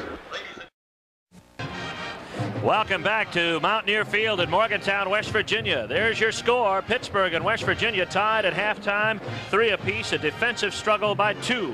Great American Independence. We're back live and getting set for a halftime that we think you'll find quite exciting. What a great first half of action, though, by these two teams. Great arch rivals. Well, they are arch rivals, and the tradition shows up in this kind of a ball game. And what's happening is, whenever you get a tough ball game like this, the defense plays the key role. And on both sides today, this first half, the defense for both teams has risen to the occasion. They're shutting off those great backs a little bit, and it's going to be interesting to see what happens in the second half, how they open up their offense, because they're going to have to do it for either team to win. If you're looking at West Virginia, one of the hopeful signs for them is the performance of quarterback Major Harris in the first half. I see a change in the last week. He's much more poised in what he's doing. I think they've simplified things for him, but he's starting to show that raw talent coming through in a much better way. And we know Don Nealon feels very strongly about his athletic ability. He says he's the guy that can move the ball and make things happen. And Craig Hayward has come in as advertised. He's had a fine first half, upwards of about 60 yards so far in the ball game. Well, let's take a look at what happened last week as our Great American Independents went at it. Army and Kansas State. Army's got a great quarterback in Troy Crawford. He does. He can run that football out of the wishbone, and they had a nice win over Kansas State. Boston College, of course, in the last few minutes had the opportunity to beat Southern Cal. They played very well. You got to be impressed by BC. They've got a good ball club. And Lehigh and Navy. It's a struggle for Navy this far this season, but you expect that in transition as they try to get used to the wishbone of Elliott Uzzila. Of course, that first one we saw there, Maryland coming back in the late in the fourth period to beat West Virginia in a very exciting ball game. And look at Temple. They are 3-1 right now, 23-3 winners just 2 nights ago against Akron. You got to give them credit. They've hung in there. They've struggled with their quarterback situation, but they've won the last couple of ball games. They won this one last week. Of course, the win over Pitt was a big one for them. Fortunate to win it, but they came away with a big one that carried over for them against Akron. Speaking of Temple and Pitt, let's take a look at what they did last week. What a great ball game for Temple to come back and beat Pittsburgh for the second straight year. Let's take a look at highlights of that contest. This is Craig Hayward, and he came in with 160 big yards. Great, tremendous balance, speed, and he can do it all as he vaults people, just runs that thing on the outside. And here, of course, is McNair, the tailback that has looked so good at times this year, replacing the one and only number 6 in the past. But here's McNair running for good yardage against Pitt last week, and they used the tailback to win this ball game. Here's a key play that turned it around. James Thompson going for Keith Gloucester. It should be intercepted, but look, Gloucester picks it up, and at that point, Temple was down 14-3. They would come back and get it 14-10, and then eventually win it 24-21. Syracuse going up against Miami of Ohio. Sure, we've talked about Don McPherson, their good quarterback, but look at that receiver, Tim Kaine. Tim Kaine, every time we show the highlights of Syracuse, Tim Kaine shows up in it as the key guy, and there he is again. Tommy Kaine making the catch for the touchdown. Syracuse, very genuine football team, both offensively and defensively. They really put pressure on people. Speaking of defense, look at this interception by Marcus Paul. It's one of 2 that he will get on the day. One of the changes at Syracuse, they're very disciplined defensively. Very depth, and the return of Ted Grigory at nose guard, he's made the big difference. They are active, they're tough, and they're winning. And anybody who had any doubt about Tim Brown being a legitimate Heisman Trophy candidate, you look at this against Michigan State last week. Tim Brown, this is going to go at least 69 yards for a score. And the moves and the speed and the change-ups, and I mean, the kid is just a great football player, and he's proving it week in and week out. Tim Brown, one of 2 kickoff returns or punt returns for a score. Here you'll see another one from even longer yardage. This one is going to go back and drive him back to his own 33-yard line. Look at the athletic moves he makes here. And the acceleration as he finds the opening and the cutting ability there. He leaves that defensive back just looking at him and waving at him. Great football player. But that isn't all that Notre Dame brings to the bargaining table. They've got themselves a great defense, the no-name defense. No name, and a lot of people coming to the fort. Defense again makes the difference. Last year they were very inconsistent on defense. Here we see him wrapping up the Michigan State quarterback for a safety, and that's a very discouraging factor. They really dominated him. Notre Dame wins it by a score of 31-8 over Michigan State, another nationally ranked opponent around the country. And Notre Dame having their hands full, as we saw earlier today, trailing Purdue 14-10. We look at some of the other games that are going to be taking place today among Great American Independents as we look at what's happening this week coming up on the schedule. As we look around the country, we have the Citadel taking on Army, and then Penn State is going to be at Boston College as we get set for more action here as the first half continues. Right now, it is Pittsburgh and West Virginia having at it, and we'll be back after this word from your local stations. California, Pennsylvania Rotarian since 1950. Pittsburgh and West Virginia are tied at halftime here at Mountaineer Field in Morgantown, West Virginia by a score of 3 apiece. I'm Steve Martin. He's Bob Cassiola, and we've enjoyed a great first half of action. And each week we hope you enjoy a great feature that we call Great American Champions. And this man not only was an All-American at Pittsburgh, but he's also making his coaching impact felt on the pro ranks. And Pilot Teleproductions presents Great American Champions. To play in the Pitt-Penn State football game was a dream of a lifetime, a dream of youngsters from the Pennsylvania steel town of Alquippa. Mike Ditka was one of the lucky ones whose dream came true. Wearing number 89 in the dark jersey, Mike was the captain of his Panther team in 1960. At a time when football players played the entire game, Mike Ditka was an All-American tight end as well as a ferocious defender. A former coach of Ditka's once said, Mike used to forearm our own guys in practice and then complained that practice wasn't tough enough. While at Pitt, Ditka also lettered in basketball and baseball. And he says he is what he is today because of his experiences while at Pitt. It's a great school, and it was a school that gave you nothing. I mean, it gave you the education, but you had to earn the education. And we weren't given grades, and we weren't allowed to cut classes and do those things. So I appreciate that very much. I think I got a lot out of it. I think it taught me a lot of discipline because I had to pay the price to get something out of it. What Ditka got from his experiences at Pitt, discipline, determination, mental toughness, and the right attitude, he tries to instill in his players. The head coach of the Chicago Bears led his team to the Super Bowl title in 1986. Another lesson he learned while at Pitt is that effort is the most important fundamental. As you see, Pitt lost that dream game against Penn State. We didn't have all the success in the world when I was there. We had pretty good football teams, but you know, we always played hard, and we always went out to win, and we always tried to do the best we could. And I think I carried that over, and that really helped me when I went into pro ball and you know, eventually into coaching. I think that's what it's all about. You may not win them all, but you can always try to win them all. We're at intermission at Morgantown, West Virginia, Mountaineer Field on a sunsplash day, and that's our score. Pittsburgh and West Virginia are tied at 3 apiece. Let's take a look at what's happening elsewhere around the country. An upset in the making, even more unbelievable than the second quarter here with Purdue leading a Great American Independent Notre Dame. That's what makes it such a great game. They're going into Purdue. Purdue's the home team. They're playing with emotion undoubtedly today, and they know Notre Dame is getting national attention. And of course, there are two guys who have coached against each other before, and Lou Holtz when he was at Arkansas and Freddie Akers at Texas.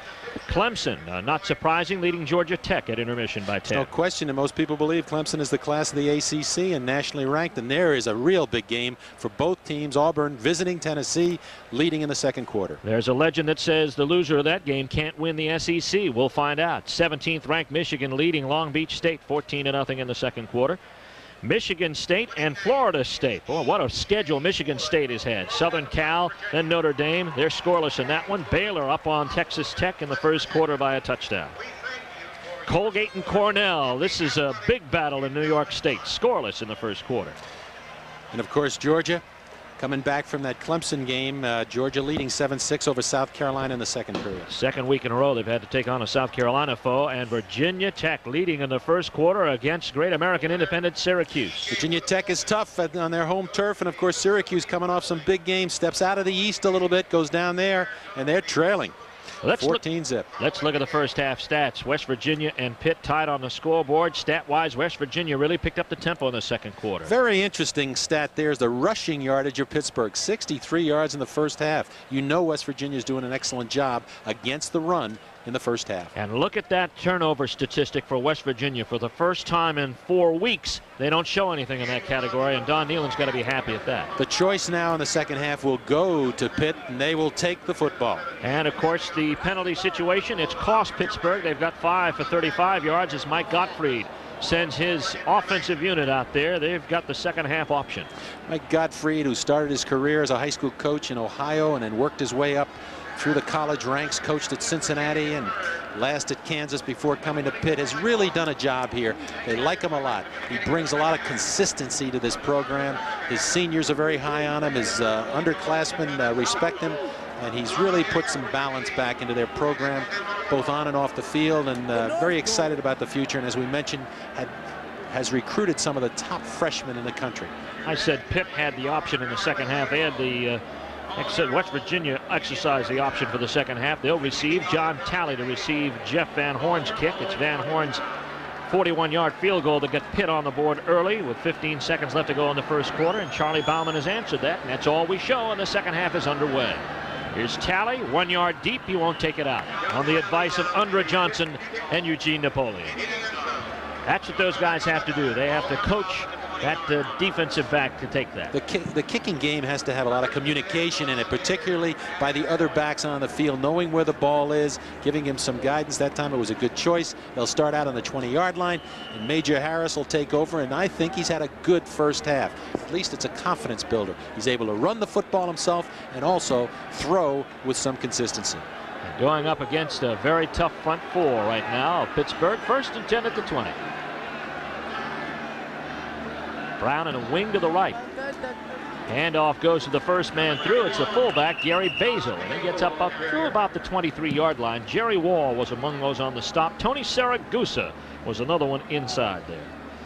Saragusa and Bert Grossman, who incidentally is Randy Grossman's cousin, legendary tight end for the Pittsburgh Steelers.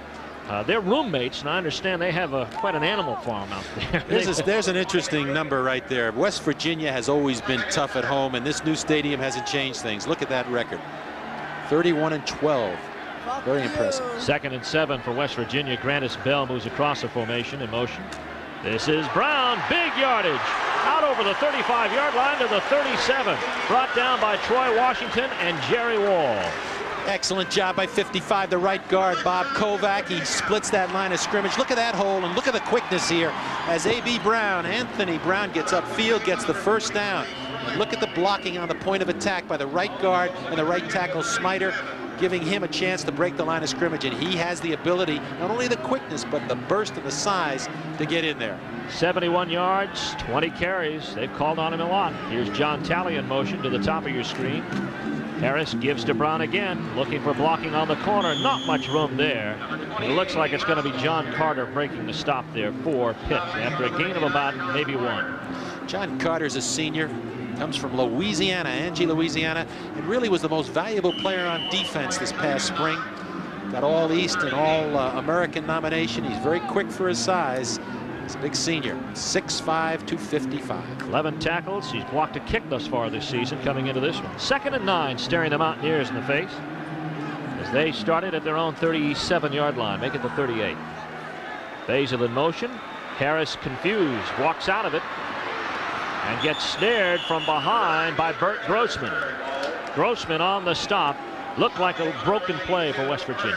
It ended up a broken play, but it was really the option that they were successful a couple of times in the first period. Here he's coming down the line. He's looking to pitch the ball to Brown, but he sees the contained man coming up in his face, and he elects to try and take his natural ability and make something happen. And that time, Bert Grossman, who's an outstanding defensive end for Pitt, made the play.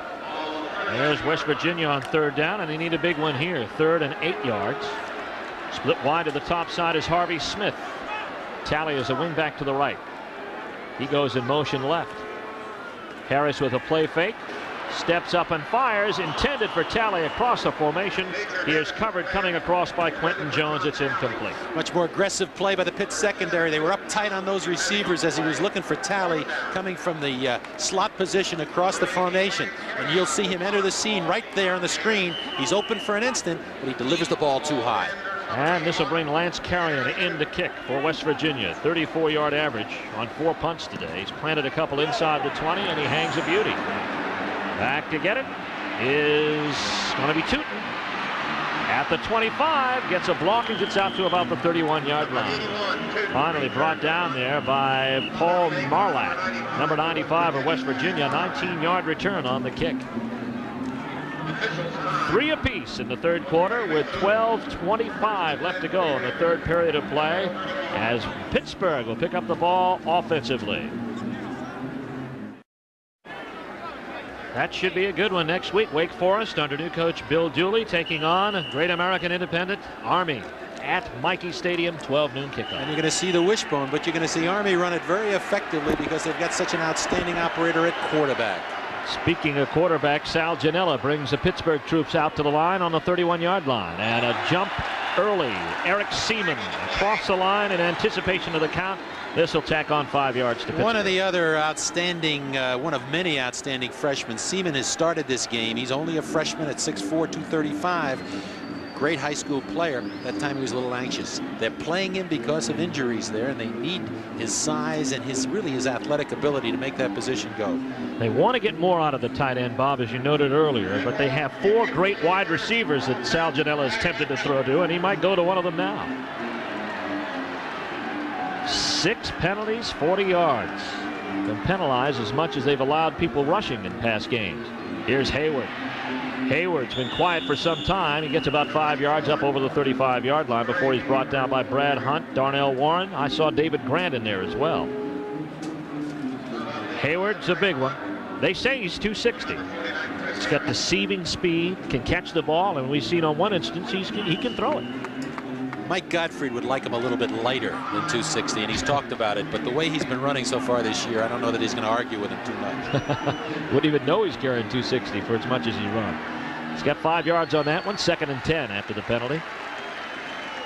Hayward again at the 35 to about the 37, forcing defensive backs to come up and make stops this time around. Robert Pickett making the tackle. That's exactly what he wants to do. He wants to get the ball in the hands of 34, get the offense going, get some first downs, and get back to where they were moving the football in the first quarter. And there he is from Passaic, New Jersey. A great high school player. He's come into his own the last couple of years at Pitt.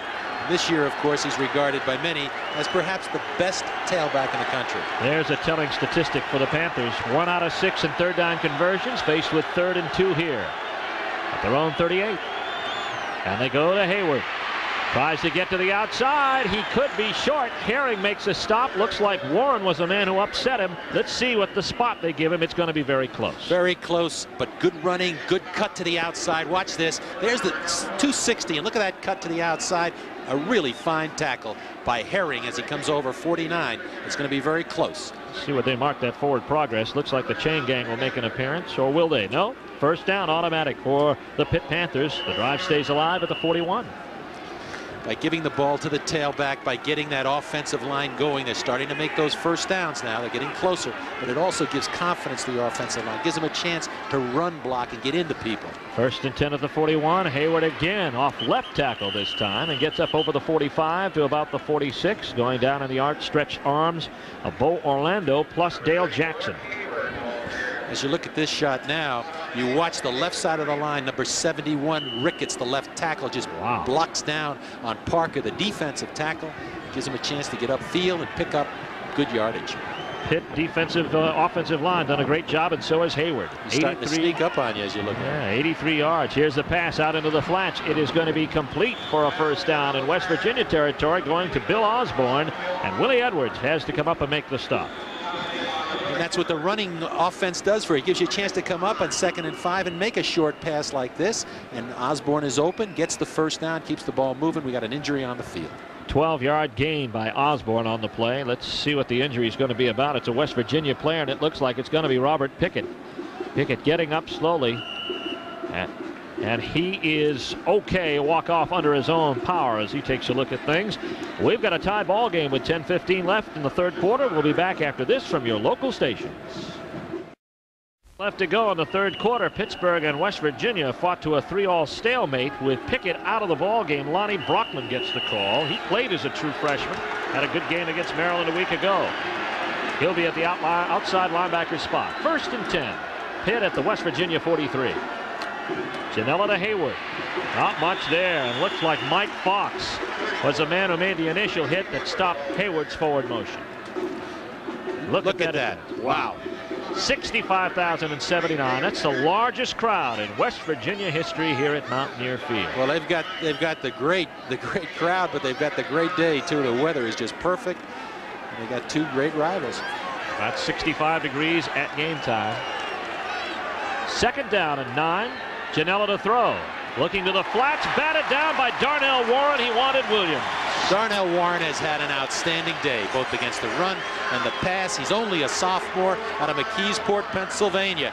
And you see this. What instincts. Watch him get up just at the right time and bat the ball down. The pass was intended on the corner for Reggie Williams. Darnell Warren has a sack, he has a pressure, and now he has a deflected pass to his credit this afternoon. And he's calling the defensive signals besides. I mean, for a sophomore, he's giving him everything. It's going to be 3rd and 9 now for Pittsburgh. Passing situation, West Virginia to blitz. Pass to the flats. It is incomplete. Intended for Adam Walker in the flats. Brings up 4th down. That's the difference this week against last week. They're taking chances. They're coming after people. They laid back against the Maryland quarterback Henning. Today, they've come after Janella. They're putting pressure on him. That time, Warren fell down as he tried to blitz, but from the outside, they got lots of pressure from Brockman. And there's the difference. The difference today is the West Virginia defense is coming after the quarterback. John Rasp now in the punt, standing at his own 44-yard line. Terry White standing at his own 10, looking up into the sun at this one. Here's the kick by Rasp. Aiming for the corner. Gets a nice bounce, and it goes inside the 5-yard line. So the Pitt defense will get a chance to come back on the field after a 40-yard kick by John Rasp. This will pin West Virginia deep in their own end of the field. It's tied at 3 apiece. 3rd quarter here at Morgantown. Next week from Mikey Stadium in West Point, New York, it's Wake Forest and Great American Independent Army. You'll see it on most of these stations with a 12 noon kickoff. We look forward to it. Hope you do the same. And West Virginia now looking at 1st and 10 from their own 3-yard line. Major Harris brings it out. Brown is the setback. He gets the call. Straight ahead. Nice running room out to about the 7. Quentin Jones, among others, in on the stop. Excellent job by the offensive line. That time, Pitt came up with 10 people on the line of scrimmage. As you look at this, you'll see him right up there in his face. Good job on the left side by the center, Koken, and also the left guard, Stroya, blocking down on Siragusa and giving him a chance to get up and make some tough yardage. Tough field position. Also knocked out a guy who's been quite active today, and that was Jeff Christie in the middle. 2nd and 5 after the game by A.B. Brown. Both ends tight. Brown gets the call again, snared in the backfield and stopped, and who got him? Looks like Gadsden was the man who got the first hand on him, wrapped him up, and Spindler finished him off. Gadsden comes from the linebacker position. He's a very active player. He had 14 tackles last week. Spindler, the freshman, gets in there and holds his own, but watch Gadsden come across from the outside and make the hit. He's really been a pleasant surprise. He goes 6'1", 210 pounds. Ezekiel Gadsden leads this team in sacks with 8 thus far this season. Won the job in preseason, taking over for the injured Darrell Woods. 3rd and 5 coming up for West Virginia. Harris looking like he wants to throw. Scrambling. Jumps over one man and gets knocked out of bounds at the 13-yard line. He's got a first down. Gadsden knocked him out, but again, Bob, we see the athletic ability of Major Harris. Again, this is a pure sprint out where the quarterback's going to keep the ball all the way, and that time it was just one great effort by an outstanding athlete, Major Harris. He gets hit right there on the corner by number 7, Quentin Jones, the cornerback, but he keeps his balance, puts his left hand down, gets hit by Gadsden, but he makes enough to get the first down. Very key play, and again, he has looked awfully good today. And West Virginia's looked awfully good on 3rd down thus far this afternoon. They've converted quite a few. Harris is a threat on the ground, 26 yards, 6 carries. Not a bad average. You'll take 4 a clip from your quarterback. Well, he came into this game averaging a little over 4.5 yards per carry. Again, you don't want to expose him too much, but I think in this ball game, under certain circumstances, they've let him run when he had to, critical situations, and he's come through most of the time. Clock shows 8:09 left in the 3rd quarter. Score tied at 3. All 1st and 10 on the West Virginia 14. Mountaineers trying to make something out of a drive that started at their own 3. Split twins to the right. One lone setback. That's Brown, and he'll take the pitch. And he's caught in the backfield. Jerry Wall would have nothing of it, and there's no gain on the play. On the early downs, Pittsburgh is coming up with a lot of people. He never handles this pitch. As he starts to get upfield, he's lucky to hold on to it. By the time he turns upfield, there's at least 3 to 4 white jerseys coming across, led by Spindler again, the freshman, and Grossman, the defensive end on the corner, making the play. But again, Pittsburgh is playing the run on the early downs. They're stocking everybody up in there, and it's going to be, unless they get field position, West Virginia's going to have to open up on the early down and perhaps throw a play action or pass. Harvey Smith is lined up in a slot to the right. Let's see if Harris goes his way, and a big rush is on and a sack in the backfield. It's going to be Zeke Gadsden at the 5. And they like to bring him on those situations from the outside linebacker position. He's done it well. He comes in and watch from the right corner as they fake a little toss here. Watch 26 appear from the right side. He gets in clean. Harris does well to hold on to the football. 3rd and very long now for West Virginia, starting back at their own 8-yard line as you look at Zeke Gadsden. Dangerous call here. They can't afford to turn the ball over. They've got to come up with something that at least gives them a chance to either get a first down or punt this ball away. Worst 3rd down situation they face today. Harris with a draw. The safe call to Brown. At the 10, he stood up and bent back over his leg. Hit by Jones, among others, at the 10-yard line, as well as Zeke Gadsden.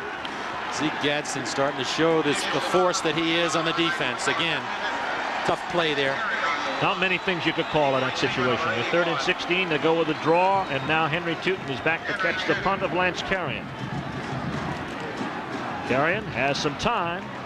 It's a low line drive, takes a West Virginia bounce. Tootin at the 37. And brought down at the 37. Lonnie Brockman is the man who got him first. And that's where Pittsburgh will start after a 53-yard punt. Nothing on the return. Lance Carrion does the job. 6:09 left to go in the 3rd period of play. We've got a break in the action with a score tied. We'll be back after this from your local stations. Here's our score. Pittsburgh and West Virginia tied at 3 with 6:09 left in the 3rd. Let's look at what's happening elsewhere around the country on this college football Saturday. Purdue and Notre Dame, the Fighting Irish, coming back to tie it at halftime. Clemson running away from Georgia Tech in the 3rd period. Tough defense beside a good offense. Orangemen on the board down at Blacksburg, Virginia, but the Tech Hokies still lead. 1st and 10. Here's Janela to throw over the middle. Incomplete, intended for Bill Osborne. Good call on 1st down. They were expecting the run. They've been featuring Hayward running the football on 1st down. They went with a drop back action, maximum protection, looking to get deep to Williams, but good coverage, particularly by the veteran Terry White, the safety man, covering deep in the middle. Here's a comparison between Pittsburgh in the first half. 62-10 they've outscored people, but they've been outscored in the second half 31-20. And now West Virginia's trying to hold that statistic to the wind here right now. 2nd down and 10 for Janela. Draw play to Hayward. Hit once, hit twice. Theron Ellis got him first. Chris Herring came up to finish him off. That's West Virginia's version of the freshman, and you'll see 66 coming to your picture right here. Theron Ellis.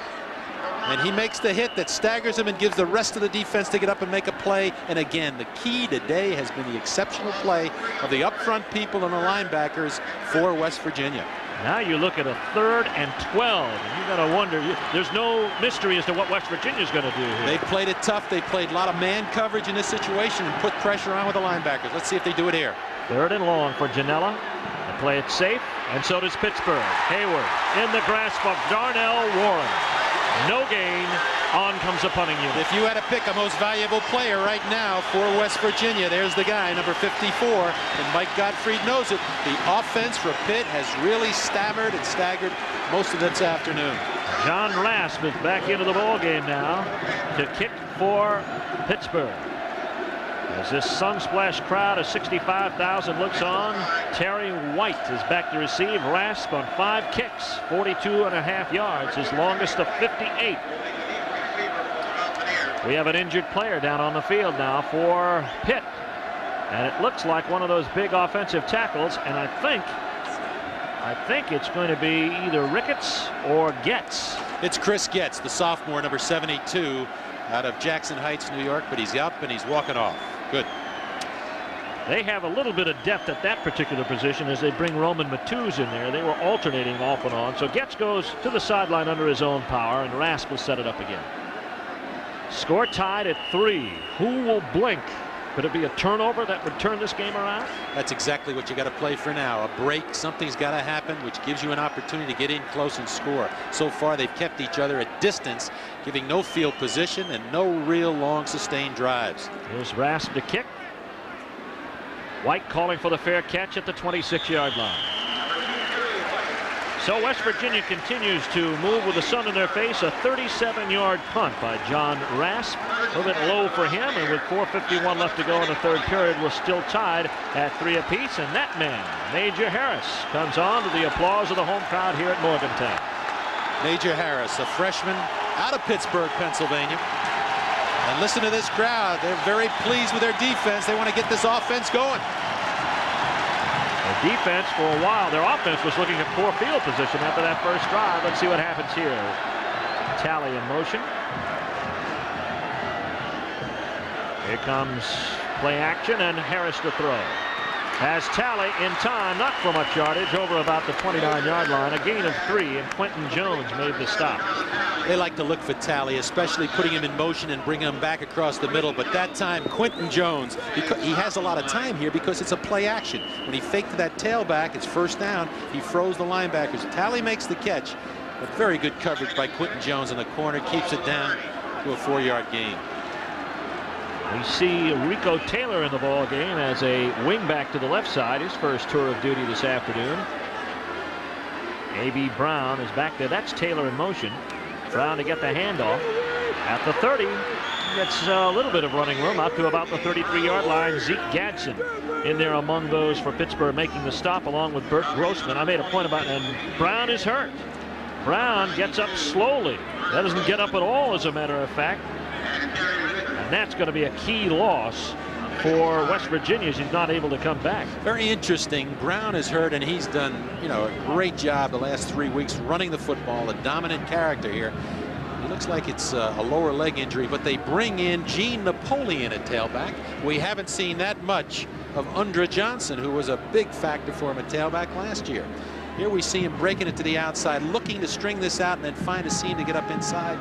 As he gets hit here, it looks like somebody just comes down on the right leg. The area of the knee just falls on him, but he's sitting up right now. There he is, Anthony A.B. Brown. He had a great day last week with over 160 yards against Maryland. He's really been the workhorse again today in the offense, particularly running the football for West Virginia. 26 carries, 83 yards as we look at Brown, still down, being attended to by the West Virginia training staff.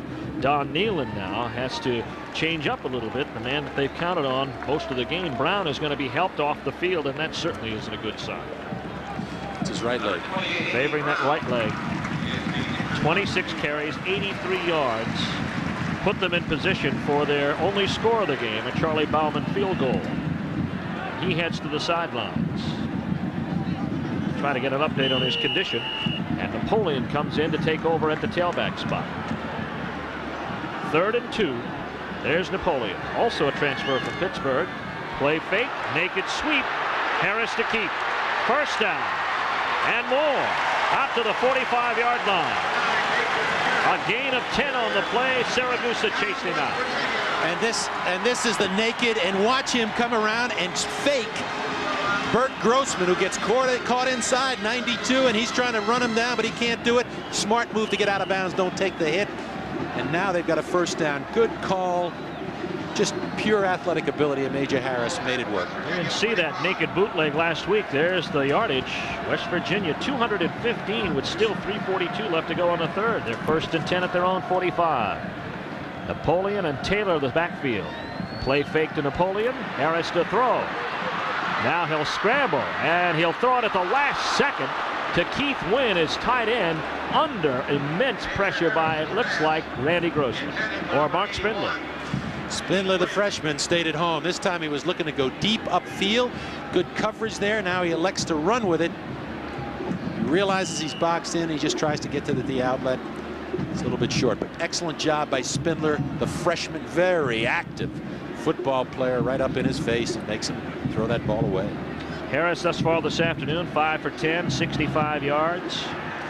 He's got split twins on 2nd and 10 out to the right side. Now he sends his tight end to the wide side of the field as well. And he gives to Napoleon.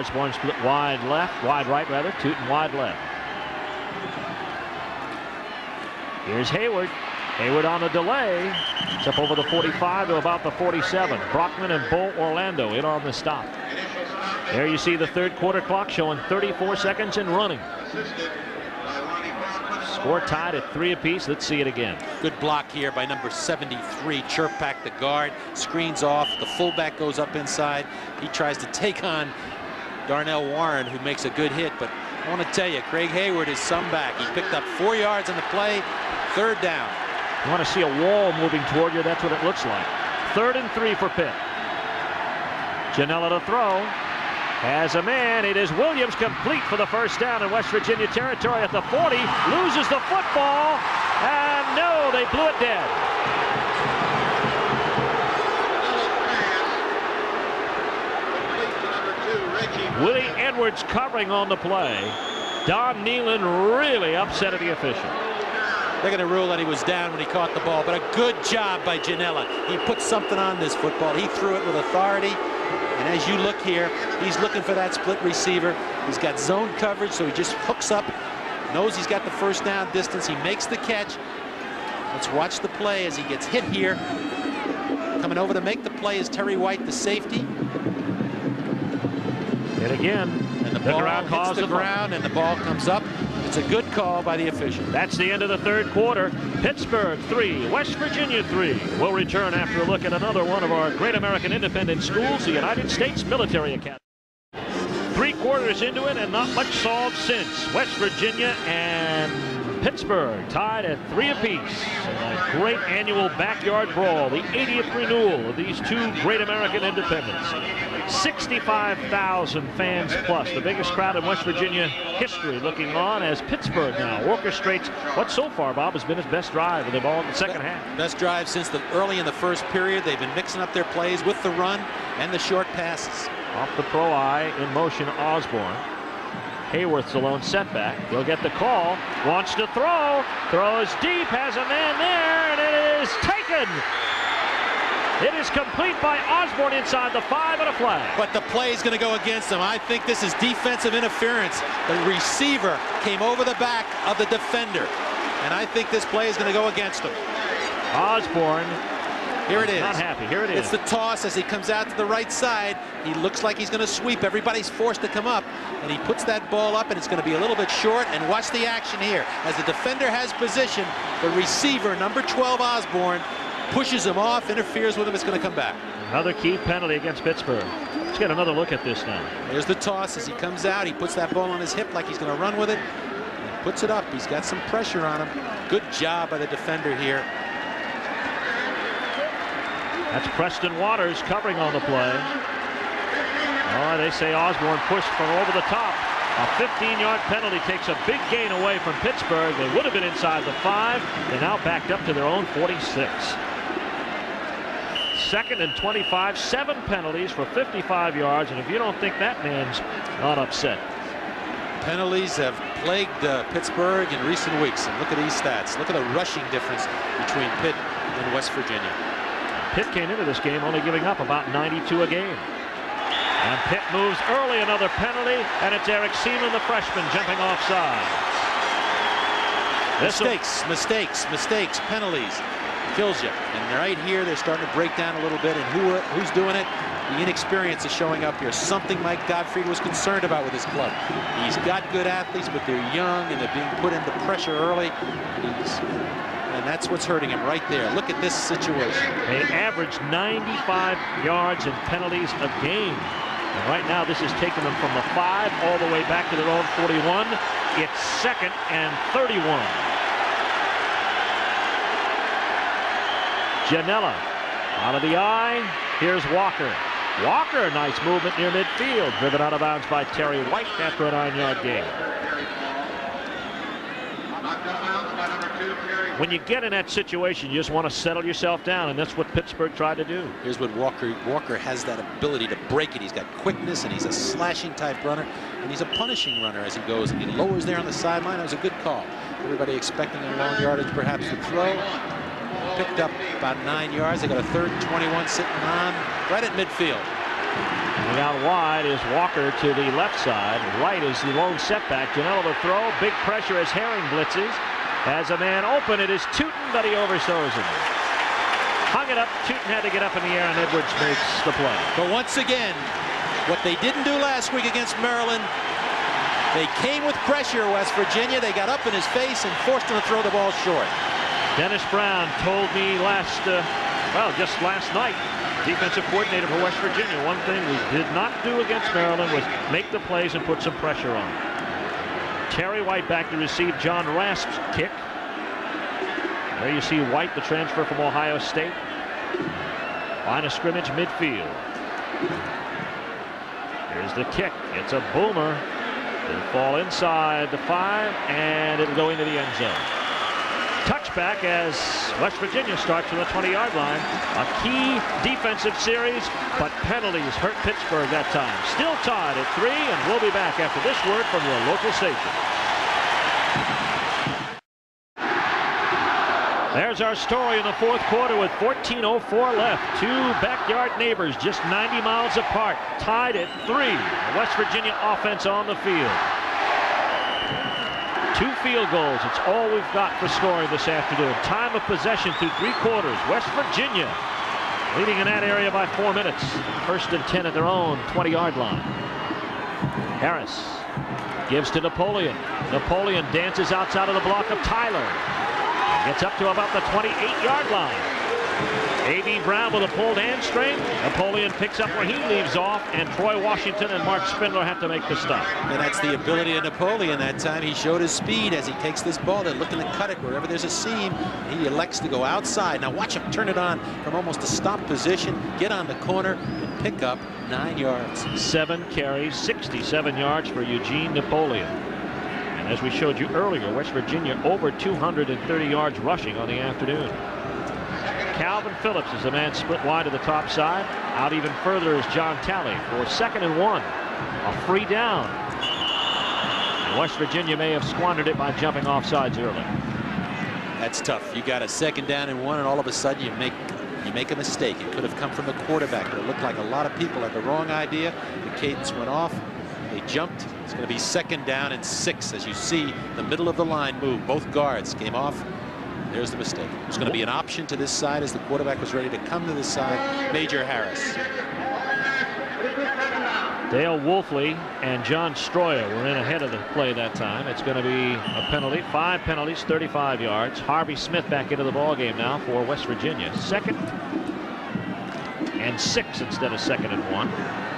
Could change up the call considerably here for Major Harris. Out of the eye. Back to throw. Has nice time. Gets it to Talley, complete. And Talley up over the 26-yard line. Good coverage on the play by Pitt. Stop by Gadsden, and also in on the stop as well, Gary Richards. Again, they like to bring Talley underneath. Possession-type receiver. He's 6'4", and you'll see him enter from the left side. As he looks right, Talley will open up on the left side, coming across the middle. Good coverage by Gadsden. Gadsden stays with him, picks up on him right away. Prevents him from getting the 1st down, forces a 3rd down and 3 for West Virginia. Gain of only 3 on the play by Talley.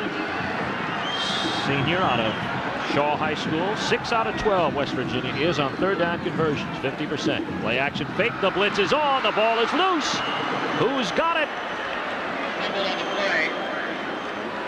Looks like Major Harris was able to cover up in time at the 15-yard line. Let's see it again. The free safety coming in from the backside. They came with a free safety. There's the hit on the corner by Owens, the strong safety. They just came with everybody. They took a chance. They got to him. West Virginia was very fortunate to get the ball back. And Lance Carrion will be called upon to kick from his own 1-yard line. Henry Tootin back to receive. High snap. Takes a breath out of the crowd, but he gets off a fairly good kick despite, and it takes a West Virginia bounce.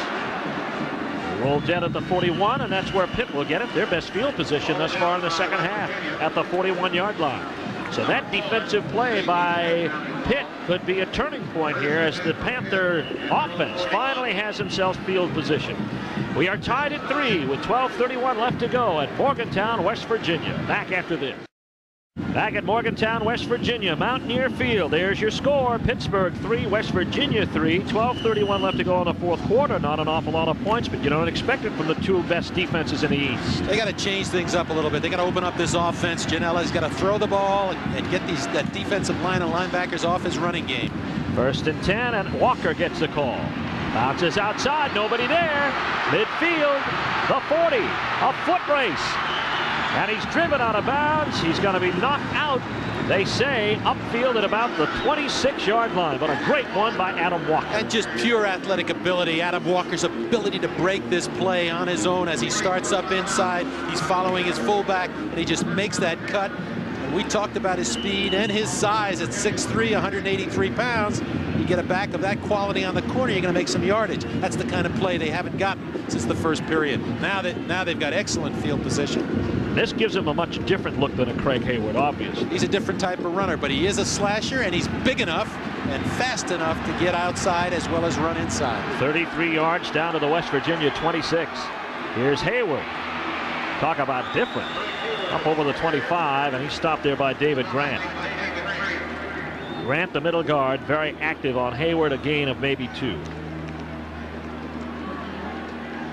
You look at West Virginia's defense, what Sal Janella has been able to accomplish in his first 3 games, averaging 200 yards in the air. This afternoon, 6 for 16 and 64 yards. They've done the job. They just can't afford to be on the field too long, and right now, Pitt has the best field position they've had since the first period. 2nd down and 8 after the 2-yard gain by Hayward. And off. Walker met in the backfield by Dale Jackson. Dale Jackson, 11 solo tackles last week against Maryland. 6'2", 224, coming from the outside. That's where you got to get him. You got to get him before he has the ability to make the cut. Big play on the defense by West Virginia. Dale Jackson patrolling the wide side of the field. He goes off a little bit hurt. 3rd down and 8. They're deep. They're pretty deep territory. West Virginia can look for Osborne. He's been their clutch receiver on 1st down. Pitt, they may look for him here, except we got timeout on the field by West Virginia. They did not want to make a mistake against the offensive set of Pitt, so they called timeout. And with 11:09 left to go in the ball game, it is Pittsburgh 3, West Virginia 3. We'll be back after this word from your local station. Back at Mountaineer Field in Morgantown, West Virginia. Steve Martin here along with Bob Casiola. Score tied at 3 here. Elsewhere, halftime, Notre Dame and Purdue tied up. 4th quarter, Clemson putting the hurt on Georgia Tech. Michigan still leads Long Beach State in the 2nd. Key 3rd down coming up now for Pitt. Janella back to throw. Looking topside for Williams, incomplete. And again, big pressure on by Pitt, by West Virginia. Good pressure by West Virginia. The down people did at that time. They came with a 4 up front, and they got in on him enough to force that. He was looking to the sideline. It was just a sideline cut by the wide receiver to get the 1st down. He didn't make it. We're going for 3. Van Horn comes onto the field. This will be a 42-yard kick. Virginia Tech continues to lead Great American Independent Syracuse by 2 touchdowns in the 2nd quarter. Holding is Bill Osborne. This would be Van Horn's longest kick of the year. Here it is. No good.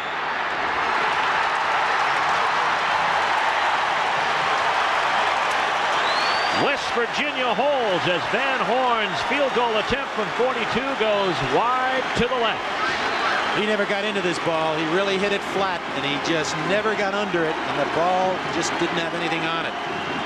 And the defense again, West Virginia, can't say enough about him, has done the job against a potent, potentially potent Pittsburgh offense. They've really done a great job on defense. Van Horn 3 for 8 on the season thus far. And he is 1 for 3 this afternoon. He's 1 for 2 rather this afternoon. 1st and 10. Harris on the pitch to Napoleon. Cuts inside. Now outside. Up to the 30, down to the 31-yard line. That's how you read a block, Bob. That's just unbelievable natural ability by Napoleon. I mean, he turns what could be a no gain or a loss into a 8-yard gain as we look back at this field goal and see how he flattened that ball out and he hooked it all the way to the left, missed this thing, and it's still tied. West Virginia now looking at a 2nd and short. If you left us and you're looking for number 28 out there for West Virginia, he's not there. Pulled hamstring for A.B. Brown. Napoleon in his place. 2nd and 3. Napoleon again at the 35. He's got the 1st down at the 38-yard line. It's a gain of 6, and he's got 80 yards and 9 carries this afternoon. John Carter on the stop. The offense is built on the speed of the tailbacks. As he follows his fullback here in this situation, he's looking to cut, and he just finds that little seam on the outside. He knows he's got to get 2 yards for the 1st down. He picks up more, gets the ball up over the 35-yard line, and that's what West Virginia's offense has got to do now. They've got to get some 1st downs, put a drive together, get better field position. 10:04 showing on the game clock here in the 4th quarter. John Talley split wide to the bottom of your screen. The slot man there is Harvey Smith. 1st down. Could be a broken play. Here's Harris scrambling. Harris at the 40, and steps out short of the first down for a 7-yard gain. That time he proved that the natural ability comes to the fore again, and this time as he comes off this play action fake, he's looking to the left. The pressure will come from the right side from John Carter, 89. He just outruns him. And now the experience shows up that he's getting in varsity play. Instead of taking the hit, he steps out of bounds. Second down. The ball is sitting now on the 45-yard line. Second down and 2. He's got 46 yards and 8 carries after the 8-yard gain. Pitch Napoleon, big pressure on as Owens comes up to force the play and throw Napoleon for a big loss. They took the chance. Second down, short yardage. They brought the strong safety, Billy Owens, right up on the line of scrimmage, and that time, no matter how fast or how quick he is, Gene Napoleon could not make it. Good play by the defense, forcing right there. The big play by Billy Owens. They also had Carnell Smith chasing. There's Owens out of Syracuse, New York. 6'2", 195 pounds. That's a great defensive secondary for Pittsburgh. And they'll be called upon here, 3rd and 12. West Virginia, you see there, 6 for 13 on 3rd down. Harris to throw. Blitz up the middle by Gadsden, but it's complete to Harvey Smith over the middle. Not enough for the first down after the 43 brought down by Richard and Washington. But the pressure came from Gadsden, the linebacker, who came late and came free in the middle and got right up in the face of Major Harris, and you'll see him show 26 right there. Enough to keep him, make him forced to throw the ball early. Did not give Smith a chance to get more yardage and look for that first down. Again, good job of the defense of Pitt. Carrion to kick. Tootin to receive. Gets it at his 21 and loses the football. Who comes up with it? Pittsburgh says they've got it. Let's wait till the umpire.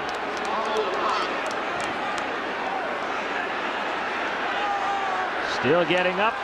Initial indication West Virginia has it. Or rather Pittsburgh has it. Tootin took a deep breath. Pittsburgh maintains possession at their own 22, tied at 3. Welcome back to Morgantown, West Virginia. There you see the story. 8:31 left. Pittsburgh and West Virginia. That scoreboard hasn't budged since early in the second quarter. Tied at 3. Pitt takes over at their own 22. Janella, 2 of 7, 14 yards this half. Here's Walker straight ahead. Not much there. Gets about a yard, and then that's it. Pickett. Watch Pickett here. Rob Pickett, who had such a great day last week against Maryland, had 9 tackles against Ohio State. He's just sitting in the hole waiting for him. Makes the perfect tackle. Rob Pickett, 6 foot, 210. He's only a junior. Big, fast, aggressive. What other ways can you describe an outstanding linebacker? And West Virginia certainly has received great play out of their linebackers today. Not only Pickett, but Darnell Warren. Second down and 8. Janella to throw, looking to the outside, has Hayward complete at the 30 to the 33-yard line, close to a first down.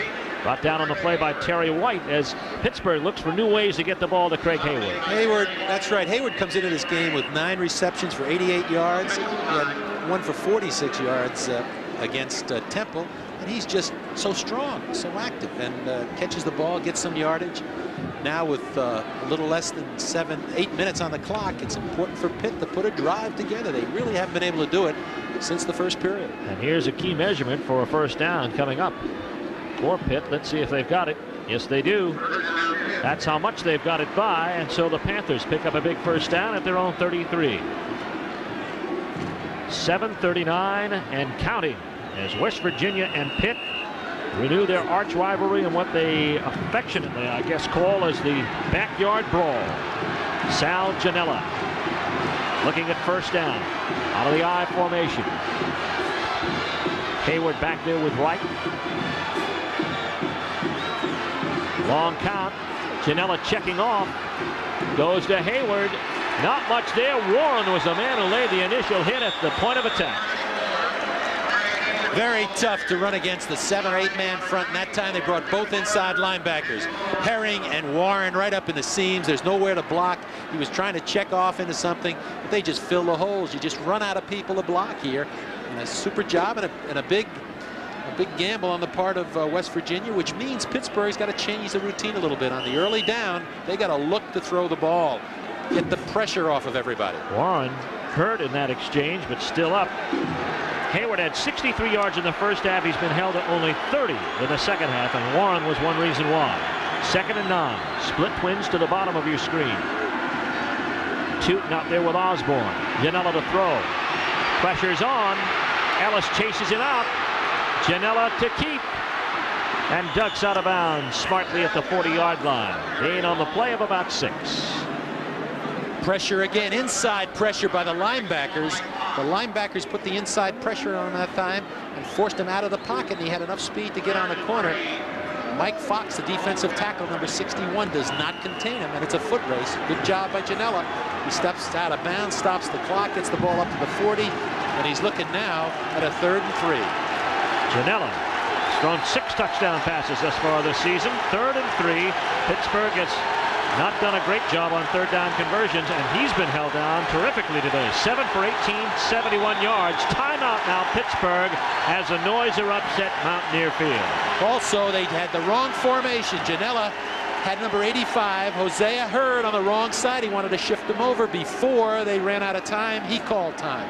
And Hosea Hurd is a guy we haven't heard from, and Hurd is the guy who has caught the ball 3 times. Each time has been a touchdown. He's the deep threat in the ball game. He's the guy that can beat you deep. He's out of Valdosta, Georgia. He's only a sophomore. Great speed. They may be looking for him to get themselves on the board. Right now they need a possession receiver. 3rd and 3, and Pittsburgh is 3 for 12 in 3rd down conversions. It's been 6 years since Pitt has won at Mountaineer Field, 17-0 that particular year. And since 1983, West Virginia has gone 2-1-1 against the Panthers. The timeout situation, each team has 2 apiece with 6:21 left to go. An important factor to remember is Mike Gottfried has called the play. He's got the people he wants in the huddle. We'll look for Hurd, who's in the ballgame. We'll look for Reggie Williams. 3rd down and 3. He wants to get the 1st down. He wants to keep possession here with 6:21 on the clock. He wants to get himself down. He doesn't want to turn the ball over and give West Virginia a chance. And that's what remains. They got plenty of timeouts left. 6:21 on the clock. 3rd down and 3. Crowd on its feet at Mountaineer Field. Big play in this ball game. Janela to throw. Pressure is on. He's sacked. Football is loose, but it's blown dead. Looked like Pickett and Lonnie Brockman in there on the stop.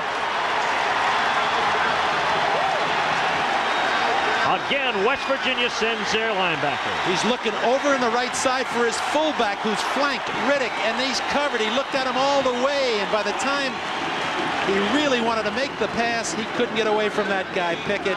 They just came with the linebackers. They've done it all day. They put pressure on the quarterback, Janela, forced the punt. Again, the West Virginia defense has been a tremendous force in this ballgame. Loss of 7. Here's Rasp to kick. White to receive at the 22. Not much running room there, out to about the 25-yard line. Bringing him down on the play, number 25, Cornell Holloway. Made a lot of tackles on specialty team action today. A 45-yard punt and a 4-yard return for West Virginia. The Mountaineers have the ball back. Sun at their back. Of what little wind there is, not a factor blowing over this bowl effect here at Mountaineer Field. And there you see Robert Pickett. And what a game the linebackers for West Virginia had. Pickett and Herring have played well, and Darnell Warren, of course, with a sack and a pressure and a deflected pass. And 2 tackles for a loss. 1st and 10, West Virginia at their 26. Tyler in motion, and off Napoleon. Snared from behind, dropped for a 1-yard gain. Carter in on the stop for West Virginia, and Bert Grossman helped out. Coming into this ball game, Mike Gottfried said we had to do it up front with our 4 down linemen. John Carter, Tony Siragusa, the freshman Spindler, and of course the All-American candidate Grossman. They've done a strong job inside, but they've gotten help on the corners because they've used their linebackers, Gadsden and Jerry Wall, to put pressure at times, almost with a 7 or an 8-man front. Playing the run, very strong, the Pitt defense. 5 minutes left in this one. Here's Harris on the option, nothing there. Drops the football. Pittsburgh has it. Gadsden picks it up. There's the turnover. and it came at a crucial time, and usually in a game like this, that's what's going to win it for you. They tried to run the option, and from the backside, the quarterback was hit. He never saw him coming and put the ball on the ground. And you'll see it. There's motion by the fullback, Tyler. He's got Napoleon in the pitch, but watch from the backside. There's the rush. He gets hit. He coughs it up. Pitt's got the ball. The break you've been looking for.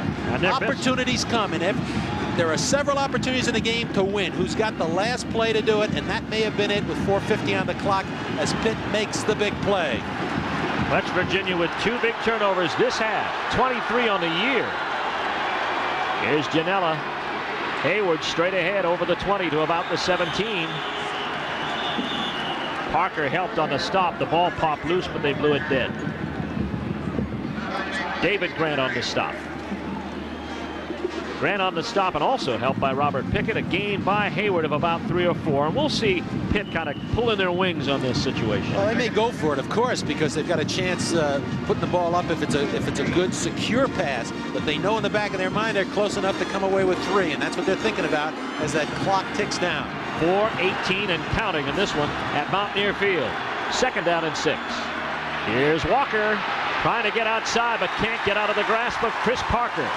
Thrown for a loss to the 20, -3 on the play. What a big play by the junior from Whitehall, Pennsylvania. Number 94 breaks the block on the corner of the tight end Seaman. He gets penetration and he holds on. No tearaway jersey there. Chris Parker from Whitehall, as you said, 6'5", 272. He's had a strong day today. Part of that West Virginia front 3 that actually gives you a 50 look right now. Big 3rd down again. Janella's been to this so often. 3rd and 9. In motion, Osborne.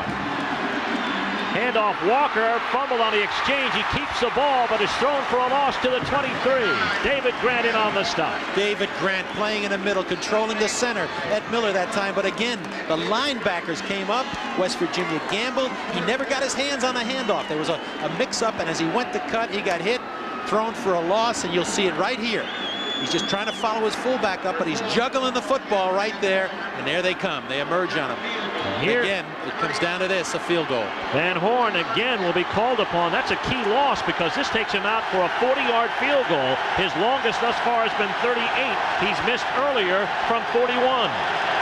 Osborne to hold. Here's the kick. It is good. Pittsburgh steps out in front on Jeff Van Horn's field goal attempt with 2:45 left to go in the football game. It is Pittsburgh 6 and West Virginia 3. Van Horn, the hero, right there.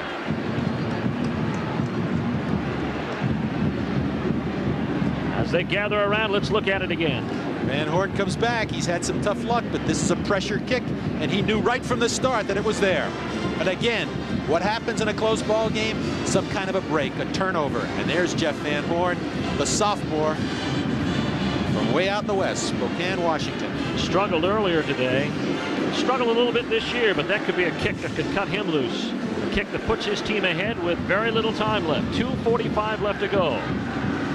Let's take a look at that fumble once again, and this could be the one that cost them the game. He's going to run the option. It's a lead option. He's coming down the line of scrimmage, and from the backside, he's being hit by Billy Owens, the strong safety, who came in, make the hit, the fumble, and the recovery by Zeke Gadsden. Outstanding player. He was right there. West Virginia defense, when called upon, did the job, but Van Horn was the man who did it. 6-3, Pitt leading West Virginia. 2:45 left to go in the football game. And Van Horn set to kick once more. Happier Jeff Van Horn than we've seen earlier. Now the job that faces West Virginia. Can Major Harris move them what looks to be, if they don't get a good return, about 80 yards downfield? Key test of that young freshman. What they come to is their late game 2-minute offense with 2:45 on the clock. He's got to get upfield.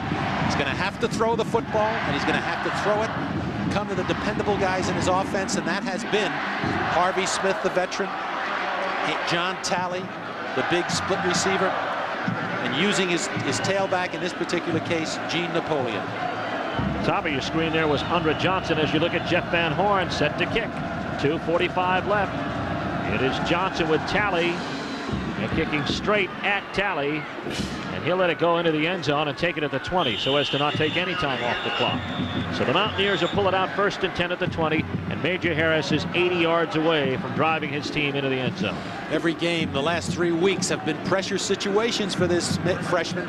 Last week against Maryland, he took this club down the field and got a score in the 4th period, only to see Maryland come back and win it. But he's under pressure. He's getting the experience. He looks much more poised today. Right now, here he is, 2:45 on the clock. This is the ball game. Spindler, Siragusa line up as those inside tackles. 1st and 10 for Major Harris. Tyler is in motion. Play fake, end around to Napoleon. Good block on the corner. Bursts outside at the 30. Cuts to the middle of the field at midfield. Still on his feet. One man to beat. Brought down at the 15-yard line. But they say he might have stepped up further outfield at the 36 of West Virginia. It'll be good for a 1st down, but not for as much yardage as the Mountaineer faithful thought. What a story here. Gene Napoleon, who played at Pitt, who transferred 2 years ago to come to West Virginia. Look at this effort on the outside. A great block on the corner by a split receiver. Smith, he's on the sideline, and there's that right foot. It just hits the paint right there, but look at this cut. What an effort. Napoleon has part of that call back, a good part of it, but it's a 1st down. And the reason we're seeing Napoleon is because of the injury to A.B. Brown. Watch that right foot right there. If that didn't get it, that one did. Napoleon, 12 carries, 87 yards. He gets credit for 16 there. 1st and 10 at the 36. They've taken him out. Of course, we'll see more of him. In the backfield now at tailback. Tyler is in at fullback. There's Gene Napoleon. And Pitt has called timeout with 2:36 left to go in the ball game. Pitt 6-3 over West Virginia. We'll be back after this from your local stations. There's the story of what remains for timeouts. Pittsburgh has burned another one. They have one left, but they lead West Virginia with 2:36 left to go. And the Mountaineers have the ball at their own 36, 1st and 10. Now with Napoleon out of the game, Undra Johnson, the veteran, number 34, is the tailback. Tyler's the fullback. Single set, Undra Johnson deep.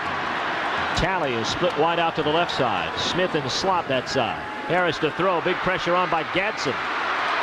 Harris dancing around. He'll have to get rid of it. Still looking, has a man downfield, Talley, and throws it away out of bounds.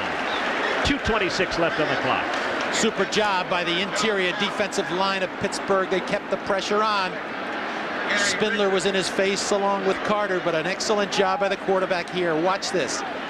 Good effort. He did not take the loss. Gadsden is in from the outside linebacker position. So he'd come up short, took a few ticks off the clock, 2:26 left, 2nd down and 10. Could have been a lot worse. 7 out of 13, 76 yards, but those have been possession yards. He's moved the ball club today, but they're calling on him to do it again. Talley split wide out to the top side, and the slot is Smith. Rolling that side is Harris. Being chased. Harris getting knocked out of bounds by Wall and Christie. That time he came up with an unbalanced line again to the field. Every time he's been in that set today, he's taken the ball, tucked it under his arm, and run. And he ran that time with it, but the Pitt defense was ready for the challenge, and you'll see it. He's coming on the corner. He's just going to keep the ball here, and there's the pressure, particularly from the inside by Jeff Christie, 44. But look at the pursuit down the line. Jerry Wall, 51, puts him out of bounds, along with Troy Washington, the free safety. A loss of 1 on the play brings up 3rd and 11. Clock has 2:18 left on. Pitt 6, West Virginia 3. There you see West Virginia on 3rd down. Talley in motion. Play fake. Out in the flats to Talley, complete at the 38-yard line, but again, it won't be for much. Covering on the play is going to be Quentin Jones. A dangerous pass, an out from the inside receiver. He threw it very well. Good coverage by Jones. Here he comes. Just a little play action here. He pulls up and he's looking to the sideline to Talley, and he finds him. Well thrown. Nice catch. Good defense. Now it's 4th down and 8. And West Virginia takes another timeout. They have 1 remaining, and with 2:02 left to go in the football game. Biggest play of the game. It's 4th down and go for it. And they got to go for it because they don't want to give it back to Pitt, especially with their running game. They'll just try and chew that clock down. Don Nealon talking it over. The brain trust on the sideline includes Nealon and also Mike Timko. Nealon looks on. His team down by a field goal and needing 8 yards, actually 7 yards, to keep a drive alive that could put his team in position to either tie it or, of course, go ahead and win.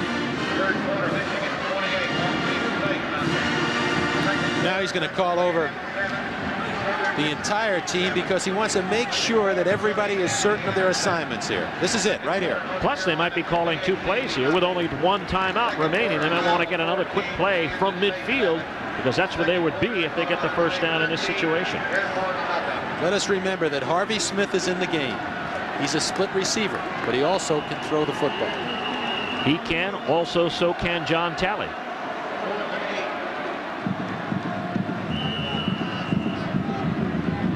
Fourth down and 8, and it all comes down to this for West Virginia, trailing by a field goal. Harris brings them out.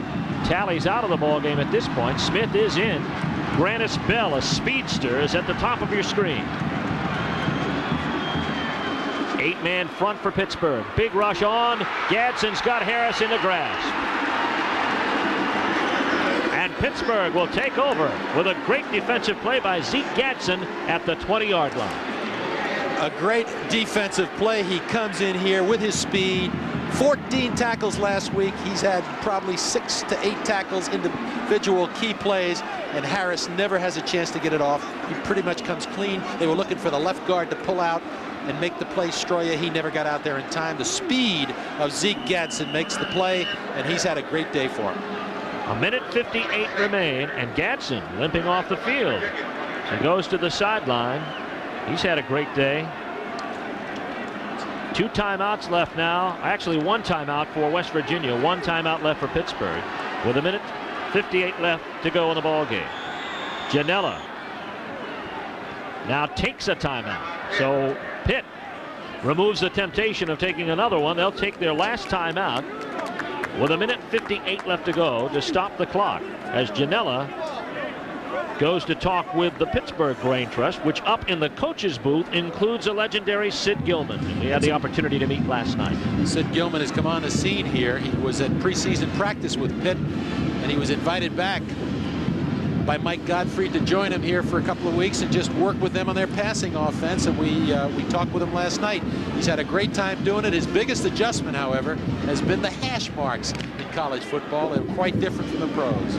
The producer of today's game was Jimmy Rayburn. The director, Dave Burchett. Our associate producer, Alicia Kivligan. Network coordinators, Dave Olmstead, Tony Johnson, and Dana Lambert. Our technical director is Jeff Jeffries. Graphics today, Liz Monder. And, of course, you see the rest of an outstanding crew here at Morgantown, West Virginia. Let's get back in that Gilman situation. We talk about the hash marks. Of course, the hash marks in college football are much wider. And therefore, he has to adjust when he thinks about formations and play calling. And he said that's the hardest thing for him. The pro hash marks are much closer to the center of the field, give you much more room to work with. Right now, that is Pitt's concern, is to try to take the final 1:58 of this game off the clock in a hurry. Nothing fancy here. They lead by 3. Janella, everybody in close, and you'll see Hayward a lot. Up over the 25 down to about the 21-yard line. The tackle by Darnell Warren. Now the clock moving. West Virginia has 1 more opportunity to stop it. West Virginia has played extremely well on defense today. It's just been the story of an offense that never really got going. They had some spurts. They had some opportunities. They couldn't put the drive together, and consequently it's hurt them today. But a lot of that has to do with the aggressiveness of the Pitt defense, particularly in the second half when they brought their linebackers, put a lot of pressure on Major Harris, the quarterback for West Virginia. That 3-yard gain carries Hayward over the 100-yard mark. Hayward gets the call again. It's down to about the 21. He runs into Darnell Warren, who's had an outstanding day. 1:12 left to go on the clock. Brings up 3rd down. West Virginia with 1 timeout remaining, and they may elect to burn it here closely. They may let it go 1 more time if they can keep him down. They may do it on this next down if they can keep him from a 1st down to use it. No, they've elected to use it right now. They're going to take it now. Darnell Warren, the defensive captain for today, the middle linebacker, comes to the sideline, and West Virginia will talk things over. They trail here 6-3 at their home field. 65,000 fans right now disappointed. With 1:01 left to go as Pittsburgh is closing in on their 3rd victory of the season. But it was a hard-fought one. We went so long. 2 field goals. First by Jeff Van Horn, a 41-yard field goal with 15 seconds left in the first quarter. Then Charlie Bauman answered for West Virginia with a 29-yard field goal with 11:09 left to go in the second quarter. And for so long we went without any scoring before Van Horn would kick another one of 40 yards with just 2:45 remaining. And that's the margin of difference right here. Coming into this ball game, Mike Gottfried was concerned about the fact that this is a young Pittsburgh team, and because of that you don't have many seniors leading, and he didn't know how they would react coming off a tough loss to Temple. He's got freshmen starting at tight end and Seaman. In the fullback position he had Wright, at the linebacker position Christie, and defensive tackle Spindler. And those young players, he didn't know how they'd react after that loss, but today defensively especially they played well. This is an important game. If they can win it, it's a nice comeback for them because they're looking down the road at some very tough opponents. 3rd down and 5 for Pittsburgh at the West Virginia 21. Janella goes to Hayward. Hayward straight ahead to about the 20, but West Virginia cannot stop the clock again. They're on Ellis is there for the stop. It's not good enough for the first down. And here's a decision. He's got, the clock is running. It's going to come up about 4th down and 2. Does he go for 3, or does he just chew up the clock here, hope to get a first down and keep possession? If he kicks the field goal, West Virginia can still win the ball game, conceivably, with a long touchdown return. Purdue still leading Notre Dame. There's a shocker in the 4th quarter at West Lafayette.